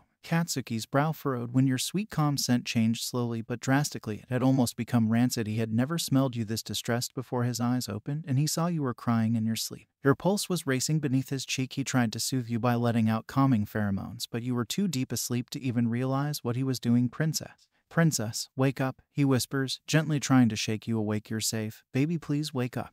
Izuku was stirred by his mate's voice. Was it too early? Or maybe it was too late for either to be awake. Either way, they should be asleep. As he began to wake, he smelled a very burnt sugar and very dead flowers. At the realization, his eyes shot open, not sure what to make of the scene in front of him. Why were you crying? You could hear both Katsuki and Izuku calling you. Were they still alive? Was this a dream? It was a nightmare. It had to be. There was no way Shindo could actually kill them, right? It took every ounce of willpower you had, but you forced your eyes open. You were rewarded by the sight of 2 pairs of bright red eyes looking down at you, completely full of life. Nothing like the empty ones from your dream. You're alive. You were overjoyed and abruptly threw your arms around both of their necks as you broke down into complete hysterics. If both alphas weren't so concerned, they would have laughed at your words. Of course they were alive. It would take more than a few bullets for them to die. Pebble, did you have a nightmare? Does this happen often? You nodded, not trusting your own voice. If you spoke now, you might be convinced to tell them about your dream. And that was the last thing you wanted to do. All you wanted to do was be in their arms. Okay, just relax. Whatever happened was just a dream. Nothing is going to harm you. Not while we have anything to say about it. Katsuki huffs. Ijiru shot him a glare. Now was not the time for him to be short with you. He didn't care if he had meant it or not. You trusted them. There was no doubt that they meant what they said, but you could not get the images of all your friends' dead bodies out of your head while you knew them. You also knew Shinda, who had your dad in his corner. As amazing as Katsuki and Ijiru were, if your dad got involved, there was nothing they could do. Nobody ever escapes from his grasp. You had learned that the hard way. You adjusted yourself so you could properly sit in Ijiru's lap. You wanted nothing more than the safety his arms provided. I was so scared. You felt his hands move towards your lower back to rub small circles into the skin there. You've nothing to be scared of, Pebble. We will always be here when you need us the most. Ijiru kissed the crown of your hair gently and released more pheromones to try to lull you back to sleep. Katsuki followed his lead and did the same. They didn't want you to get overwhelmed by them, but they did want you to relax. It was clear no amount of words were going to provide you that. Katsuki cleared his throat and gripped your chin gently, forcing you to look at him. Your glassy eyes met his vermilion ones, and you wanted to start crying all over again, but he shushed you, gently stroking your cheek. You need to go back to sleep. We will watch over you. We promise. You nodded and buried your face against Ijiru's scent gland. You wanted to take in as much of the woodsy earth scent as you could. The more you breathed in, the faster sleep seemed to come back to you. Before you knew it, your eyelids started to get heavy. You heard a muffled conversation starting between your alphas, but before you could attempt to decipher what they were saying, sleep overtook you once again. Ijiru looked at Katsuki as he cradled you in his arms. You have any idea what that was about? Katsuki just shook his head. We can have Hitoshi talk to her and find out. I know it's not ideal, but you know she won't tell us any other way. Good idea. It's not like she would even know if he used his quirk. We should do something for her, though she worked hard on this nest. Maybe breakfast in bed. You can barely make instant ramen, and I'm out of commission until my fucking shoulder heals, though it does feel a little better being in here. Ijiru huffed in annoyance. Not manly, dude. I could so make something that wasn't cup noodles. Name one thing, and eggs don't count because you'd be an actual dumbass if you can't cook an egg. I'm going to fight you when you're healed. I can make pancakes. It's not rocket science to mix flour, sugar, and water, then maybe cut up some fruit. You act like I'm an actual child. The pout on his face only further proves Katsuki's original point. It's not just flour, sugar, and water. Rocks for brains. You need salt, vanilla, baking powder, and eggs. For God's sake, Ijiru, you'll burn down my whole kitchen. And if you disorganize my shelves, so help me God. Kirishima. Ijiru, I will explode you into next week. Katsuki wanted to sit up and strangle his mate, but between you and his injuries he was at an impasse. Kirishima glared at Katsuki across the bed. How he had fallen in love with this overzealous, angry Pomeranian. He had no idea you were the most dramatic man I have ever met in my life. What about French toast? I'm sure I could manage that without you crawling up my ass. Katsuki pondered over that for a minute. French toast was not overly complex, and he could supervise. That didn't require too much use of his arm, I guess, and we can top it with fresh fruit. I think we have strawberries in the fridge, plus we need to make some for Pikachu and eye bags. Are they, by the way, exhausted? I'll talk to them tomorrow. You nestled deeper into Ijiru's chest and sighed softly. Alpha Ijiru could feel his face heating up. He hadn't expected to hear that from you so soon. I soft-claimed her for the both of us. You're welcome. Katsuki lets out. Excuse you. You did what? Were you going to tell me first? What if she wasn't ready to hear that? We all but kidnapped her from her life, with good reason of course, but that's so not the point. We don't even have a collar for her to wear or a courting gift for that matter. He was trying to hide his excitement under a mess of insecurities. Ijiru could not handle you rejecting them. He had never wanted an Omega so much before you. He thought Katsuki was it for him. Katsuki rolled his eyes. Ijiru was too hot to be this insecure. Your dumbass rambling is going to wake them up. They said yes, so we can figure everything else out tomorrow. What matters now is they are ours, and most importantly, we can file the intent paperwork. Ijiru's eyes widened. That's where Katsuki was going with this. If they filed the legal documents to start an official claim, since Shindo never did, there would be no way he could try to take you back legally. You would be theirs, whether they liked the laws or not. This time it worked in their favor. You're a genius. He smacked him in the arm. Shut the fuck up. Hair for brains. You'll wake them up. Ijiru looked down at your sleeping form and smiled. You were knocked out, completely drunk on their pheromones. He watched as Katsuki wrapped his arm around you and pulled you in as close as possible. Once it was clear you were both very much asleep, he curled himself around your back and laid his arm across both of you, having you both in his arms, having you both in this nest. It just felt right. He squeezed you just a little tighter. They were so close to having you freed from that bastard. They just needed a little more time. You just needed to hang on for a little bit longer. You woke up the next morning surrounded by the scents of Ijiru and Katsuki's scents. but the bed was cold. Feeling around, you noticed that they weren't in the bed. Where could they have gone? If they left for work, they would have woken you, and Katsuki was injured, so he should be in bed. You got up and looked in the adjacent bathroom, but found it empty. You were about to go into the main living area when you heard arguing and laughter. What the hell was going on? The batter's too thick, Izuku. Also, what bread are you using? Katsuki barks. Izuku was ready to dump the batter on Katsuki's head. The bread that's in the box, the bread that we use for everything. Katsuki, why are you like this? Denki was ready to fall off his chair. If it wasn't for his alpha, he would have gotten an explosion to the face by now. Watching these two try to cook together was the highlight of his life. You had better stop. Lightning bug. I can't hold him off forever even if he has a bum arm. An elementary school kid could make French toast. Izuku, it shouldn't be this hard. You need to add more milk. That was it. That was his last straw. He was going to harden his fist and punch him in the face. He did not care that he was injured.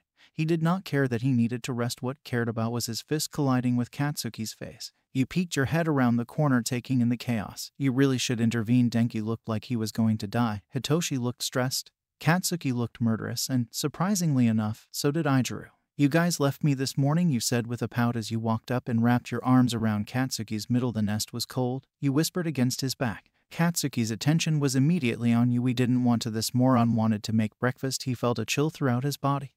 Your arms traveled up to his shoulders, your lips moving against his ear. Cats, I swear on everything I love, I will murder you. Izuku turns around, putting a slice of brioche into the batter. You smiled and nuzzled into his neck, gently releasing your pheromones, hoping to de-escalate the situation between them. I think you are both doing amazing. Thank you so much for wanting to feed me. Both alphas fluffed up at your praise. Of course they could take care of you. What kind of alphas did you think they were? We take care of what belongs to us. Katsuki smirked as he leaned back into you, doing his best not to pop a stitch at breakfast. Okay, gross. Not at the table, Denki whined. Wanting your attention too, he was your best friend that had to count for something stupid, alpha.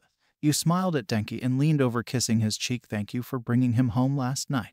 Denki rewarded you with his signature 1000-watt smile. Don't sweat it, I'll always be there to save his ass when he needs it.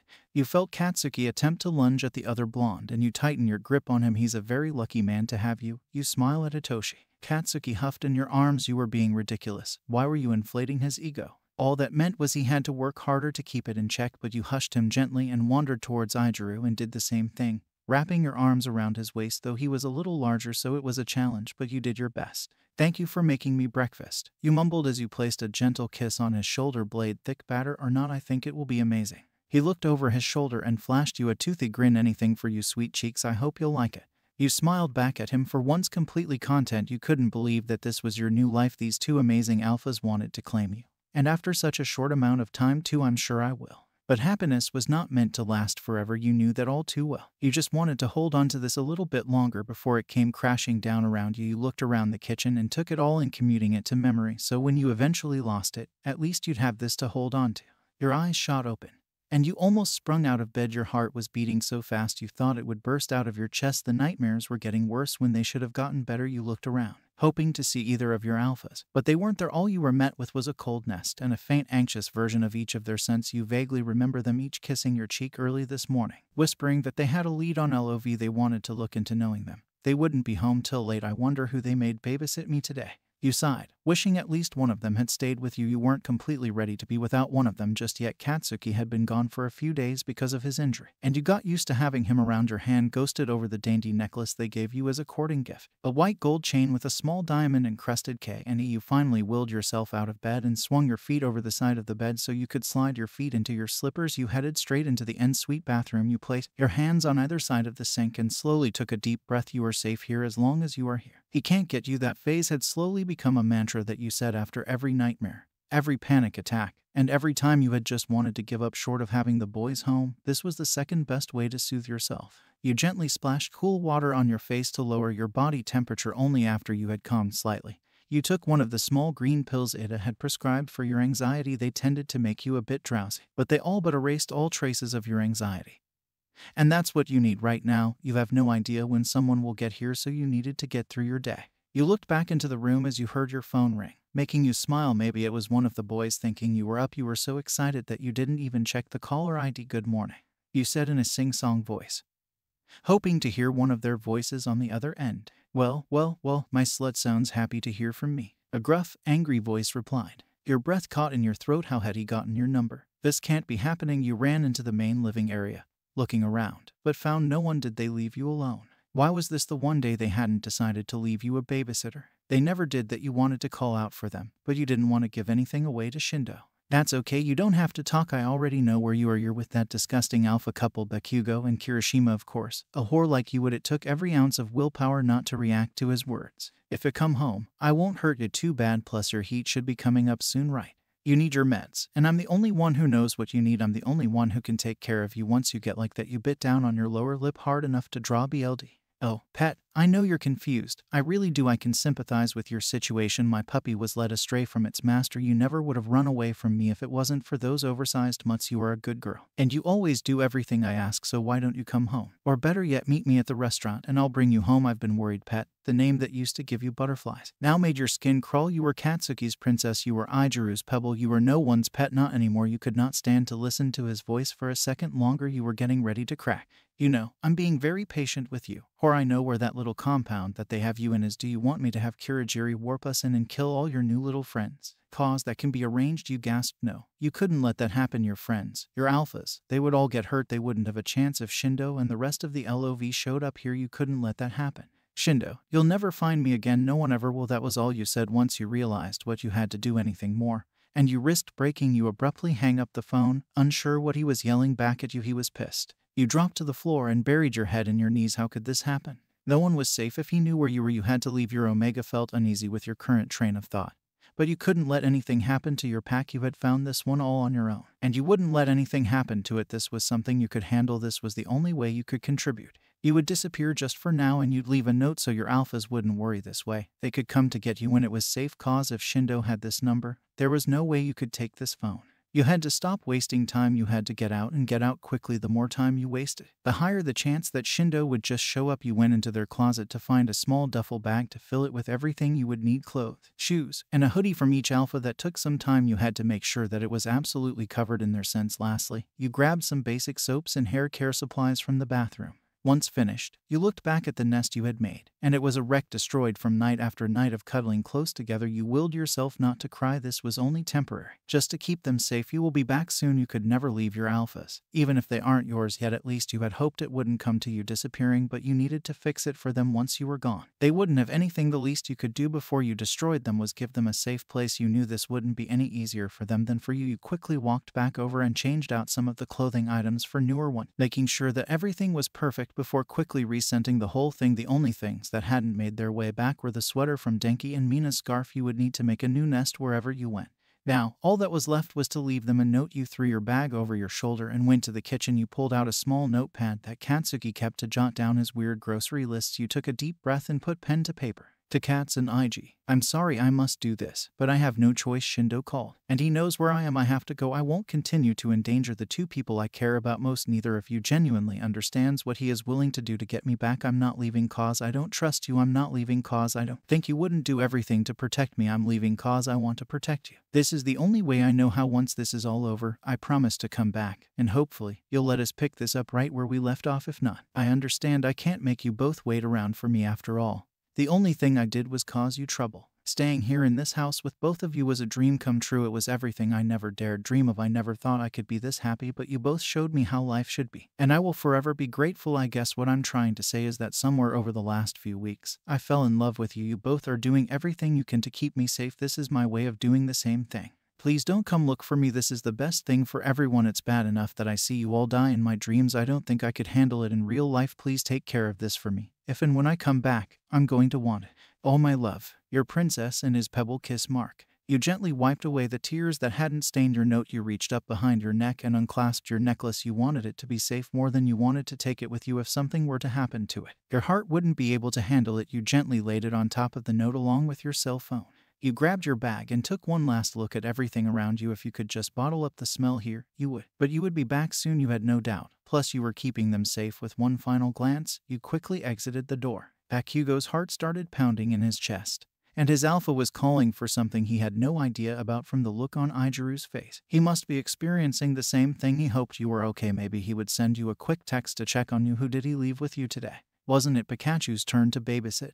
Maybe he would text him, too. Princess, are you okay? I haven't heard from you yet. It's getting pretty late. Cats. Oi. Pikachu. Is why and okay. I haven't heard from them yet. Give me an update, cats. He put his phone back on the desk, and he would give you both an hour to respond, then and only then would he panic. You pulled your hood over your head and adjusted the mask to cover the entire lower half of your face. You found refuge in a familiar vacant building, finding a partially furnished room to use as your hiding spot. You hated this part of town, but you knew this would be the last place they would look for you. Everyone would be safe if you stayed here and kept your nose down. You took a deep breath. This was definitely a step down from where you were before, but you had endured so much worse. A rundown room in an abandoned building was nothing. You took in your surroundings as you decided on a place for a nest. Part of you hated that you had become so reliant on them, but you needed some semblance of safety, and that was the only thing you could think of that would provide that. You settled on the corner farthest from the door and haphazardly threw together a small nest. It wasn't much bigger than the ones you used to make in your closet, but it would do. You wrapped yourself in the scented items you had brought from home and started to relax. A small nap wouldn't hurt. You were moderately safe here. You had a long morning and deserved a nap. You only hoped the nightmares stayed away because now you had no protection from them.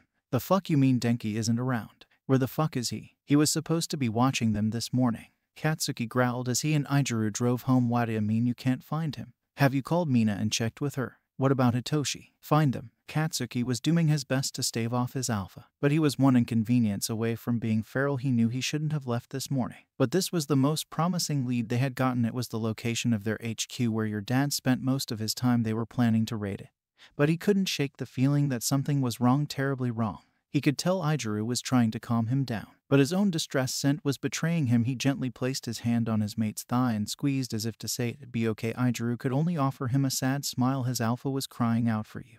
They got home quicker than normal, thanks to Katsuki's A+ driving skills. It had nothing to do with him ignoring every speed limit from Shibuya to Musutafu. They could smell the slightest tinge of distress when they entered the main house, but it was clear you weren't there. The bright, cheerful air you brought about the house was gone. He looked around the room, eyes catching on a small glittering object on the counter. They both made their way over, only to have their hearts shattered as they saw your phone and necklace. Neither alpha had the strength to pick that letter up. It was clear what you wanted. You were leaving them, but why? What had they done? After they allowed themselves to spiral, Izuku is the one who picks it up first. He quickly skimmed the heartfelt letter. He quickly went from sad to enraged. He picked up your phone, smiling, noticing you had disabled the lock. Good girl. He looked through your call history and found the number easily. After jotting it down, he looked a bit more, seeing you had the sense to record the conversation. That's my girl. We got him. Izuku handed everything over to Katz and smiled. We will use it as a last resort, but first, we need to find them. You were awoken from your nap by your burner phone who was calling you. You had no time or desire to give anyone this number. It was strictly for emergencies. You looked at the unknown number hesitantly. Maybe the boys had figured it out. Hello. Laughter. How had he caught on so quickly? You really think running is your best option right now, pet? Shindo snarled into the phone. I'm not yours anymore. I have alphas who actually care about me. I don't need you anymore. You shouted with as much conviction as you could muster up, but all you heard was someone scream. Aug.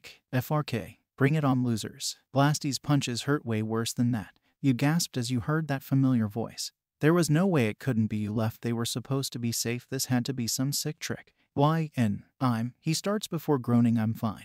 This is nothing. Katz has been exploding my face for years now. Stay where you are. Denki groaned as he spits up into his captor's face, only to be met with another punch straight to his gut. Your heart was beating out of control. How had they gotten Denki? You just saw him yesterday. He's a beautiful Omega. Why? And I'm sure Shiggy would make a fortune selling tickets for him. Plus it smells like his heat is coming. Your grip tightened on your phone. You couldn't let Denki go through what you did. He was so good. He was probably your best friend right now. He had an alpha and a life. You refused to allow him to be broken. How could he ask you to just stand by and let that happen? What are you offering? You could hear Denki start to protest, but anything he was about to say was cut short now. All you were able to hear was mumbling. That's a good girl. I want to propose a trade. You come back without kicking or screaming. Just walk in through the front door and take his place. It will go back to business as usual then, and only then will I let this little freak go. No strings attached. How can I trust you? What if you are lying to me? That laugh again. You hated it. You knew he had the upper hand, but you could do nothing. I've never lied to you. Pet, you're the one who left me after you had promised to stay. You had promised you'd be good if I let you get that job. Clearly a mistake that I won't be making again. When and where? You could hear Denki screaming louder, but those were quickly silenced. How? You didn't even want to think about it. Our warehouse. The one down by the port in Fukuoka. It's number 23. I've brought you here before. I'm sure you remember those nights, right? Omega. Chills ran down your spine. Only 2 people could call you that, and he was not one of them, but since that's where they had taken Denki, you knew their intentions with him. He would take your place, and hell would freeze over before you would subject someone to your fate. Fine. I'll be there in a few hours. I'm not near Fukuoka right now. I will send someone to collect you. We have this new recruit with a bird quirk. Hawks is his name. He can come get you. I don't know if I trust you to come on your own. You grimace. He talked about you like you were some missing part of his collection. You had no regrets. Denki would be safe. Hawks, why did that sound familiar? You could have sworn you heard that somewhere. He can meet me at Mustafa Central Park in an hour. That will do. I'll see you soon. Pet, make sure you're ready for me. Yes, sir, I will see you soon, you mumbled, quickly falling back into the role you were so familiar with. It was easy enough. This had been your life from the time you were 18. It wasn't any different now than it was before, only that was the biggest lie you told yourself today. This time, when you went back, you knew what you were missing out on. You knew how good life could be. You hang up the phone and place it on the floor. You will not cry anymore. You couldn't give Shindo the satisfaction of breaking you. You needed to be strong. You were doing this to save your friends. You were all too aware of how cruel Shindo could be when he wanted to. You grabbed the black and orange hoodie and put it on. It was the only thing you would take. You would leave everything else. You knew if both men tried hard enough, they would find it, and when they did, your stuff would be there. You quickly jotted down an address and tucked it into your nest. They would know where to find you if they weren't furious with you.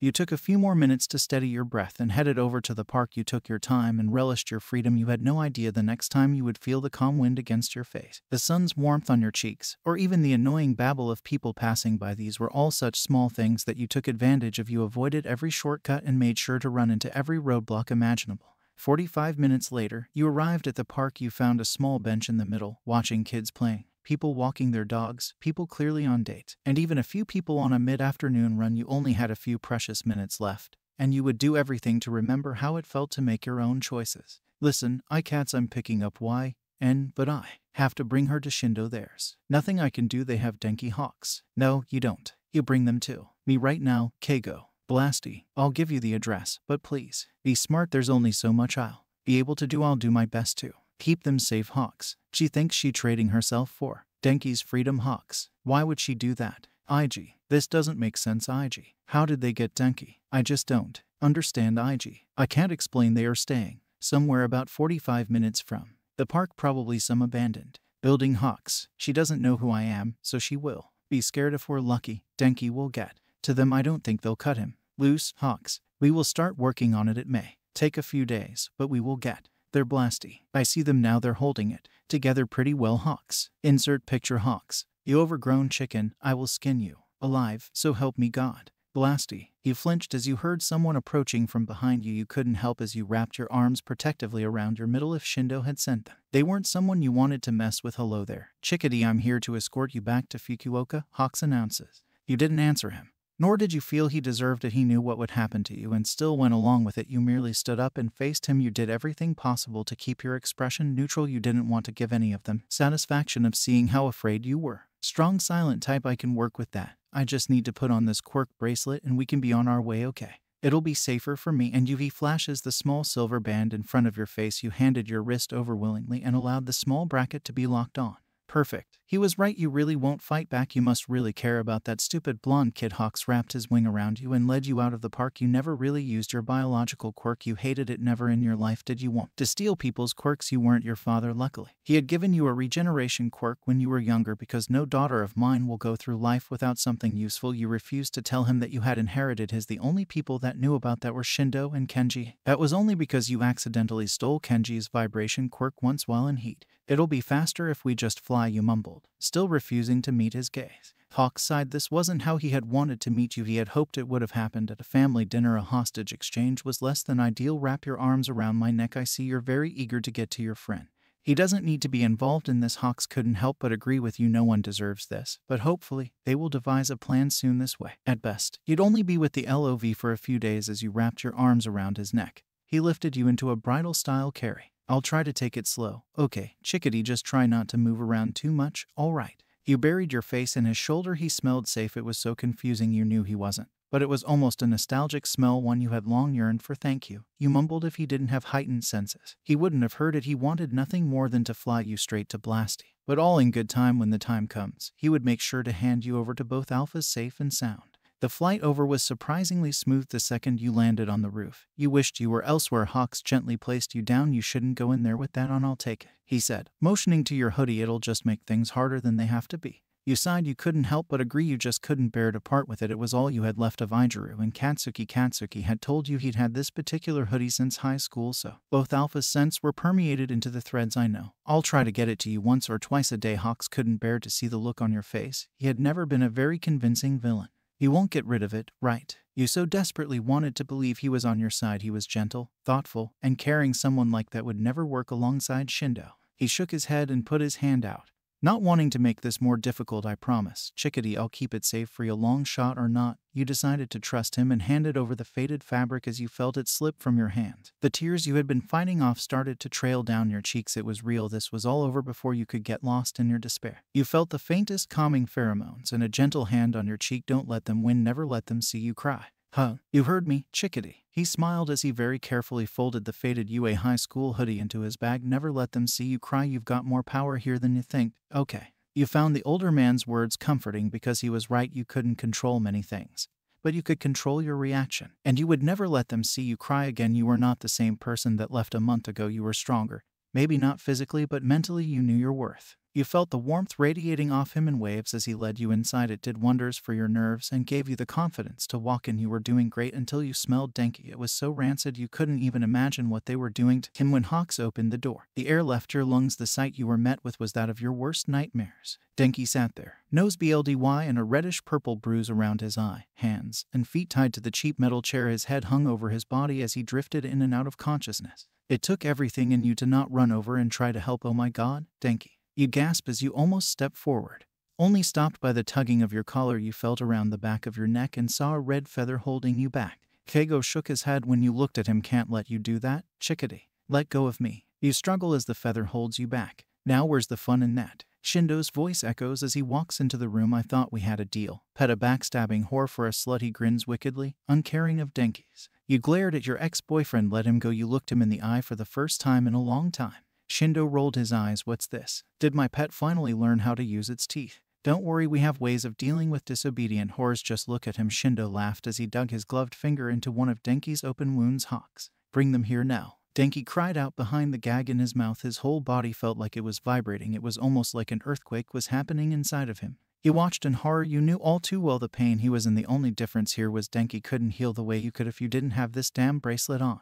Hawks almost couldn't handle the scene before him, but years of training kept any signs off his face. He pushed you forward so you were kneeling at his feet. He moves to leave, but Shindo stops him. No, stay. Don't you want to turn with them? Hawks shrugs. Nah, not my type, but thanks, though maybe next time. Gotta get this kid out of here. Shindo grabbed Hawks' wrist, stopping him. Why would you do that? That was the deal, was it not? Shindo laughed. Yes, that was the deal, but I never specified when and how I would let him leave. Now did I? You, my pet. He gripped your chin, forcing you to look up at him. You should have been more specific about what you wanted. Hawks wished he could say he was surprised, but he expected this after everything that had happened. You were still too trusting. The look of absolute devastation on your face was enough to prove that. No, you promised. Shindo slapped you across the face, and for the first time since you had been down there. Denki moved to break his restraints only to be stilled by a small feather. I said I would. You never told me how or when to do so. All I promised was that I would, and if that's after I sell him off to some alpha, then so be it. You willed Denki to stop moving. You were okay since this was nothing. You were not worth him getting hurt over. You steeled your face and looked back at him. You're a piece of shit. You knew what the deal was. I came back willingly and without a fight, so you have to let him go. Shindo kicked you in the ribs hard enough that you knew some cracked. I will let him go once some alpha buys him. Then and only then he'll be their problem. The big show will be Friday night. I hope you're excited, cause you'll be the entertainment. Denki continued pulling at his arms. You could see the BLD dripping into the floor. He was going to break his wrist. At this rate you flooded the room with pheromones, hoping to soothe him if you both had any chance of escape. He needed to stop. TCHH. This slut doesn't know how to shut up. Shindo growled and yanked his head back by his hair once he was hovering above him. He spit in his face. He then quickly placed a piece of fabric around Denki's eyes. Now Denki was starting to panic. He couldn't move, see or talk. He could safely cross sensory deprivation off of his kink list. Hawks, go set them up in one of the cells for tonight. Maybe a night locked away will teach them some manners. Keep them both gagged. Two can't have them plotting, can we? Hawks acknowledged him with a nod as he walked out of the room. He sent out several feathers to get you both situated and standing. All right, come on, please don't make this harder than it has to be. You didn't understand why Denki wasn't fighting now. Before, he would have done anything to get to you, but now he was obediently walking at Hawks' side. If you saw it correctly, was Denki leaning against the alpha for comfort. Let's go. You were immediately silenced by Hawks placing his hand over your mouth. Chickadee, don't ask questions when you're not ready for the answers. You abruptly shut your mouth as you approached a small door that, when opened, revealed a cold and disgusting cell. There were chains connected to the wall on either side of the cell. The only thing that resembled a bed that you could see were a couple of ratty BLD-stained blankets, not nearly enough to be any source of comfort. Hawks gently helped Denki to the ground and loosely connected him to the chains. You noticed him whisper something to the blonde but couldn't hear what it was. Leave him alone. Hawks looked at you with a bemused expression. I'm not your enemy here, kid. You watched him pull out a purple shirt and put it up to Denki's face. Hadn't Hitoshi been wearing that last night?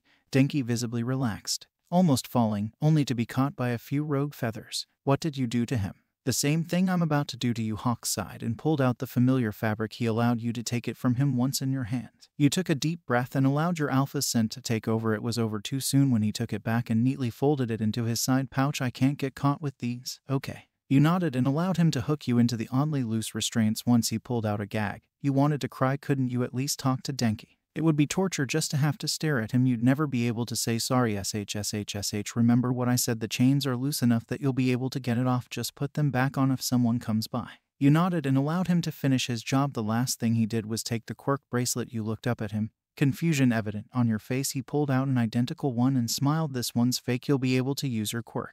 Why was he being so nice to you and Denki? Shindo's men are never like this. They just take and take, never caring who they hurt. It was weird. You looked up at him, confused. Who told you about my quirk? You mumble. Don't worry about that. He dismisses worry about him. They beat him up a lot. He left without another word. You tested the restraints, which were loose enough for you to escape. You quickly threw it all aside and scrambled over to Denki. You wrapped your arms around him and sobbed into his shoulder. I'm so sorry. You sniffle. Denki chuckled and wrapped his arms around you the best he could. Don't blame yourself. I wasn't paying attention on my way back this morning. He coughed, doing his best not to show you how much his entire body hurt. I was on my run and saw something that caught my eye. You know how I get it. You couldn't help but laugh. Denki was trying to make you feel better even though he was the one that needed help. I never wanted this to happen. I left so this wouldn't happen. Denki pulled away from you, completely confused. You left. The more he thought about it, the more he understood. Wait, you left Kat's and I. Your cheeks burned like a fireplace. Not permanently, just till this was over. He called me early this morning. He said that he knew where I was. I didn't want anyone to get caught in the crossfire. I figured if I wasn't there anymore, he had no reason to go after them, so I left. I was planning on going back and I left a note. That has to count. Denki sighed and patted your back as best he could. You were far too good for any of them. They'd been doing everything within their power to protect you, yet you still found ways to put them first. What any of them did to deserve having you in their lives was a mystery. Your leaving would not have stopped anything. You know that, right? Absolutely. None of this is your fault. Cats and I would do anything for you. You have to know that by now they'll find out where we are, and they will come for us. You did know that. And if you were being honest, that's probably the biggest reason you left. You didn't want to be why they had to dirty their hands. This was the only way I could think to help. I'd hoped this was enough. But I panicked when I heard he had you. You looked him over and frowned. You could see how badly he was hurt. You wished more than anything you could take it away. You hugged Denki as gently as possible, your hands growing warm as a soft glow emitted from them. Denki groaned in relief as all of his pain began to subside. Dude, whatever you're doing, keep doing it. It feels amazing. You looked down at your hands, tentatively running them down his arms and holding onto his wrists gently. After a few minutes, Denki smiled. Well, you're more useful than you thought, aren't you? You looked at your hands. You'd never been able to do that before. Your dad had told you it was a self-healing quirk. You shouldn't have been able to do that. From what you understood, you looked over Denki's face that, up until a few minutes ago, was marred entirely by bruises. There wasn't any indication that he'd even been injured. You're fine. You're completely fine. I don't understand. Neither do I. Is that your quirk? You can heal. Why didn't you tell us? You sighed. You hated talking about your quirk. You technically had to. You had inherited your father's quirk.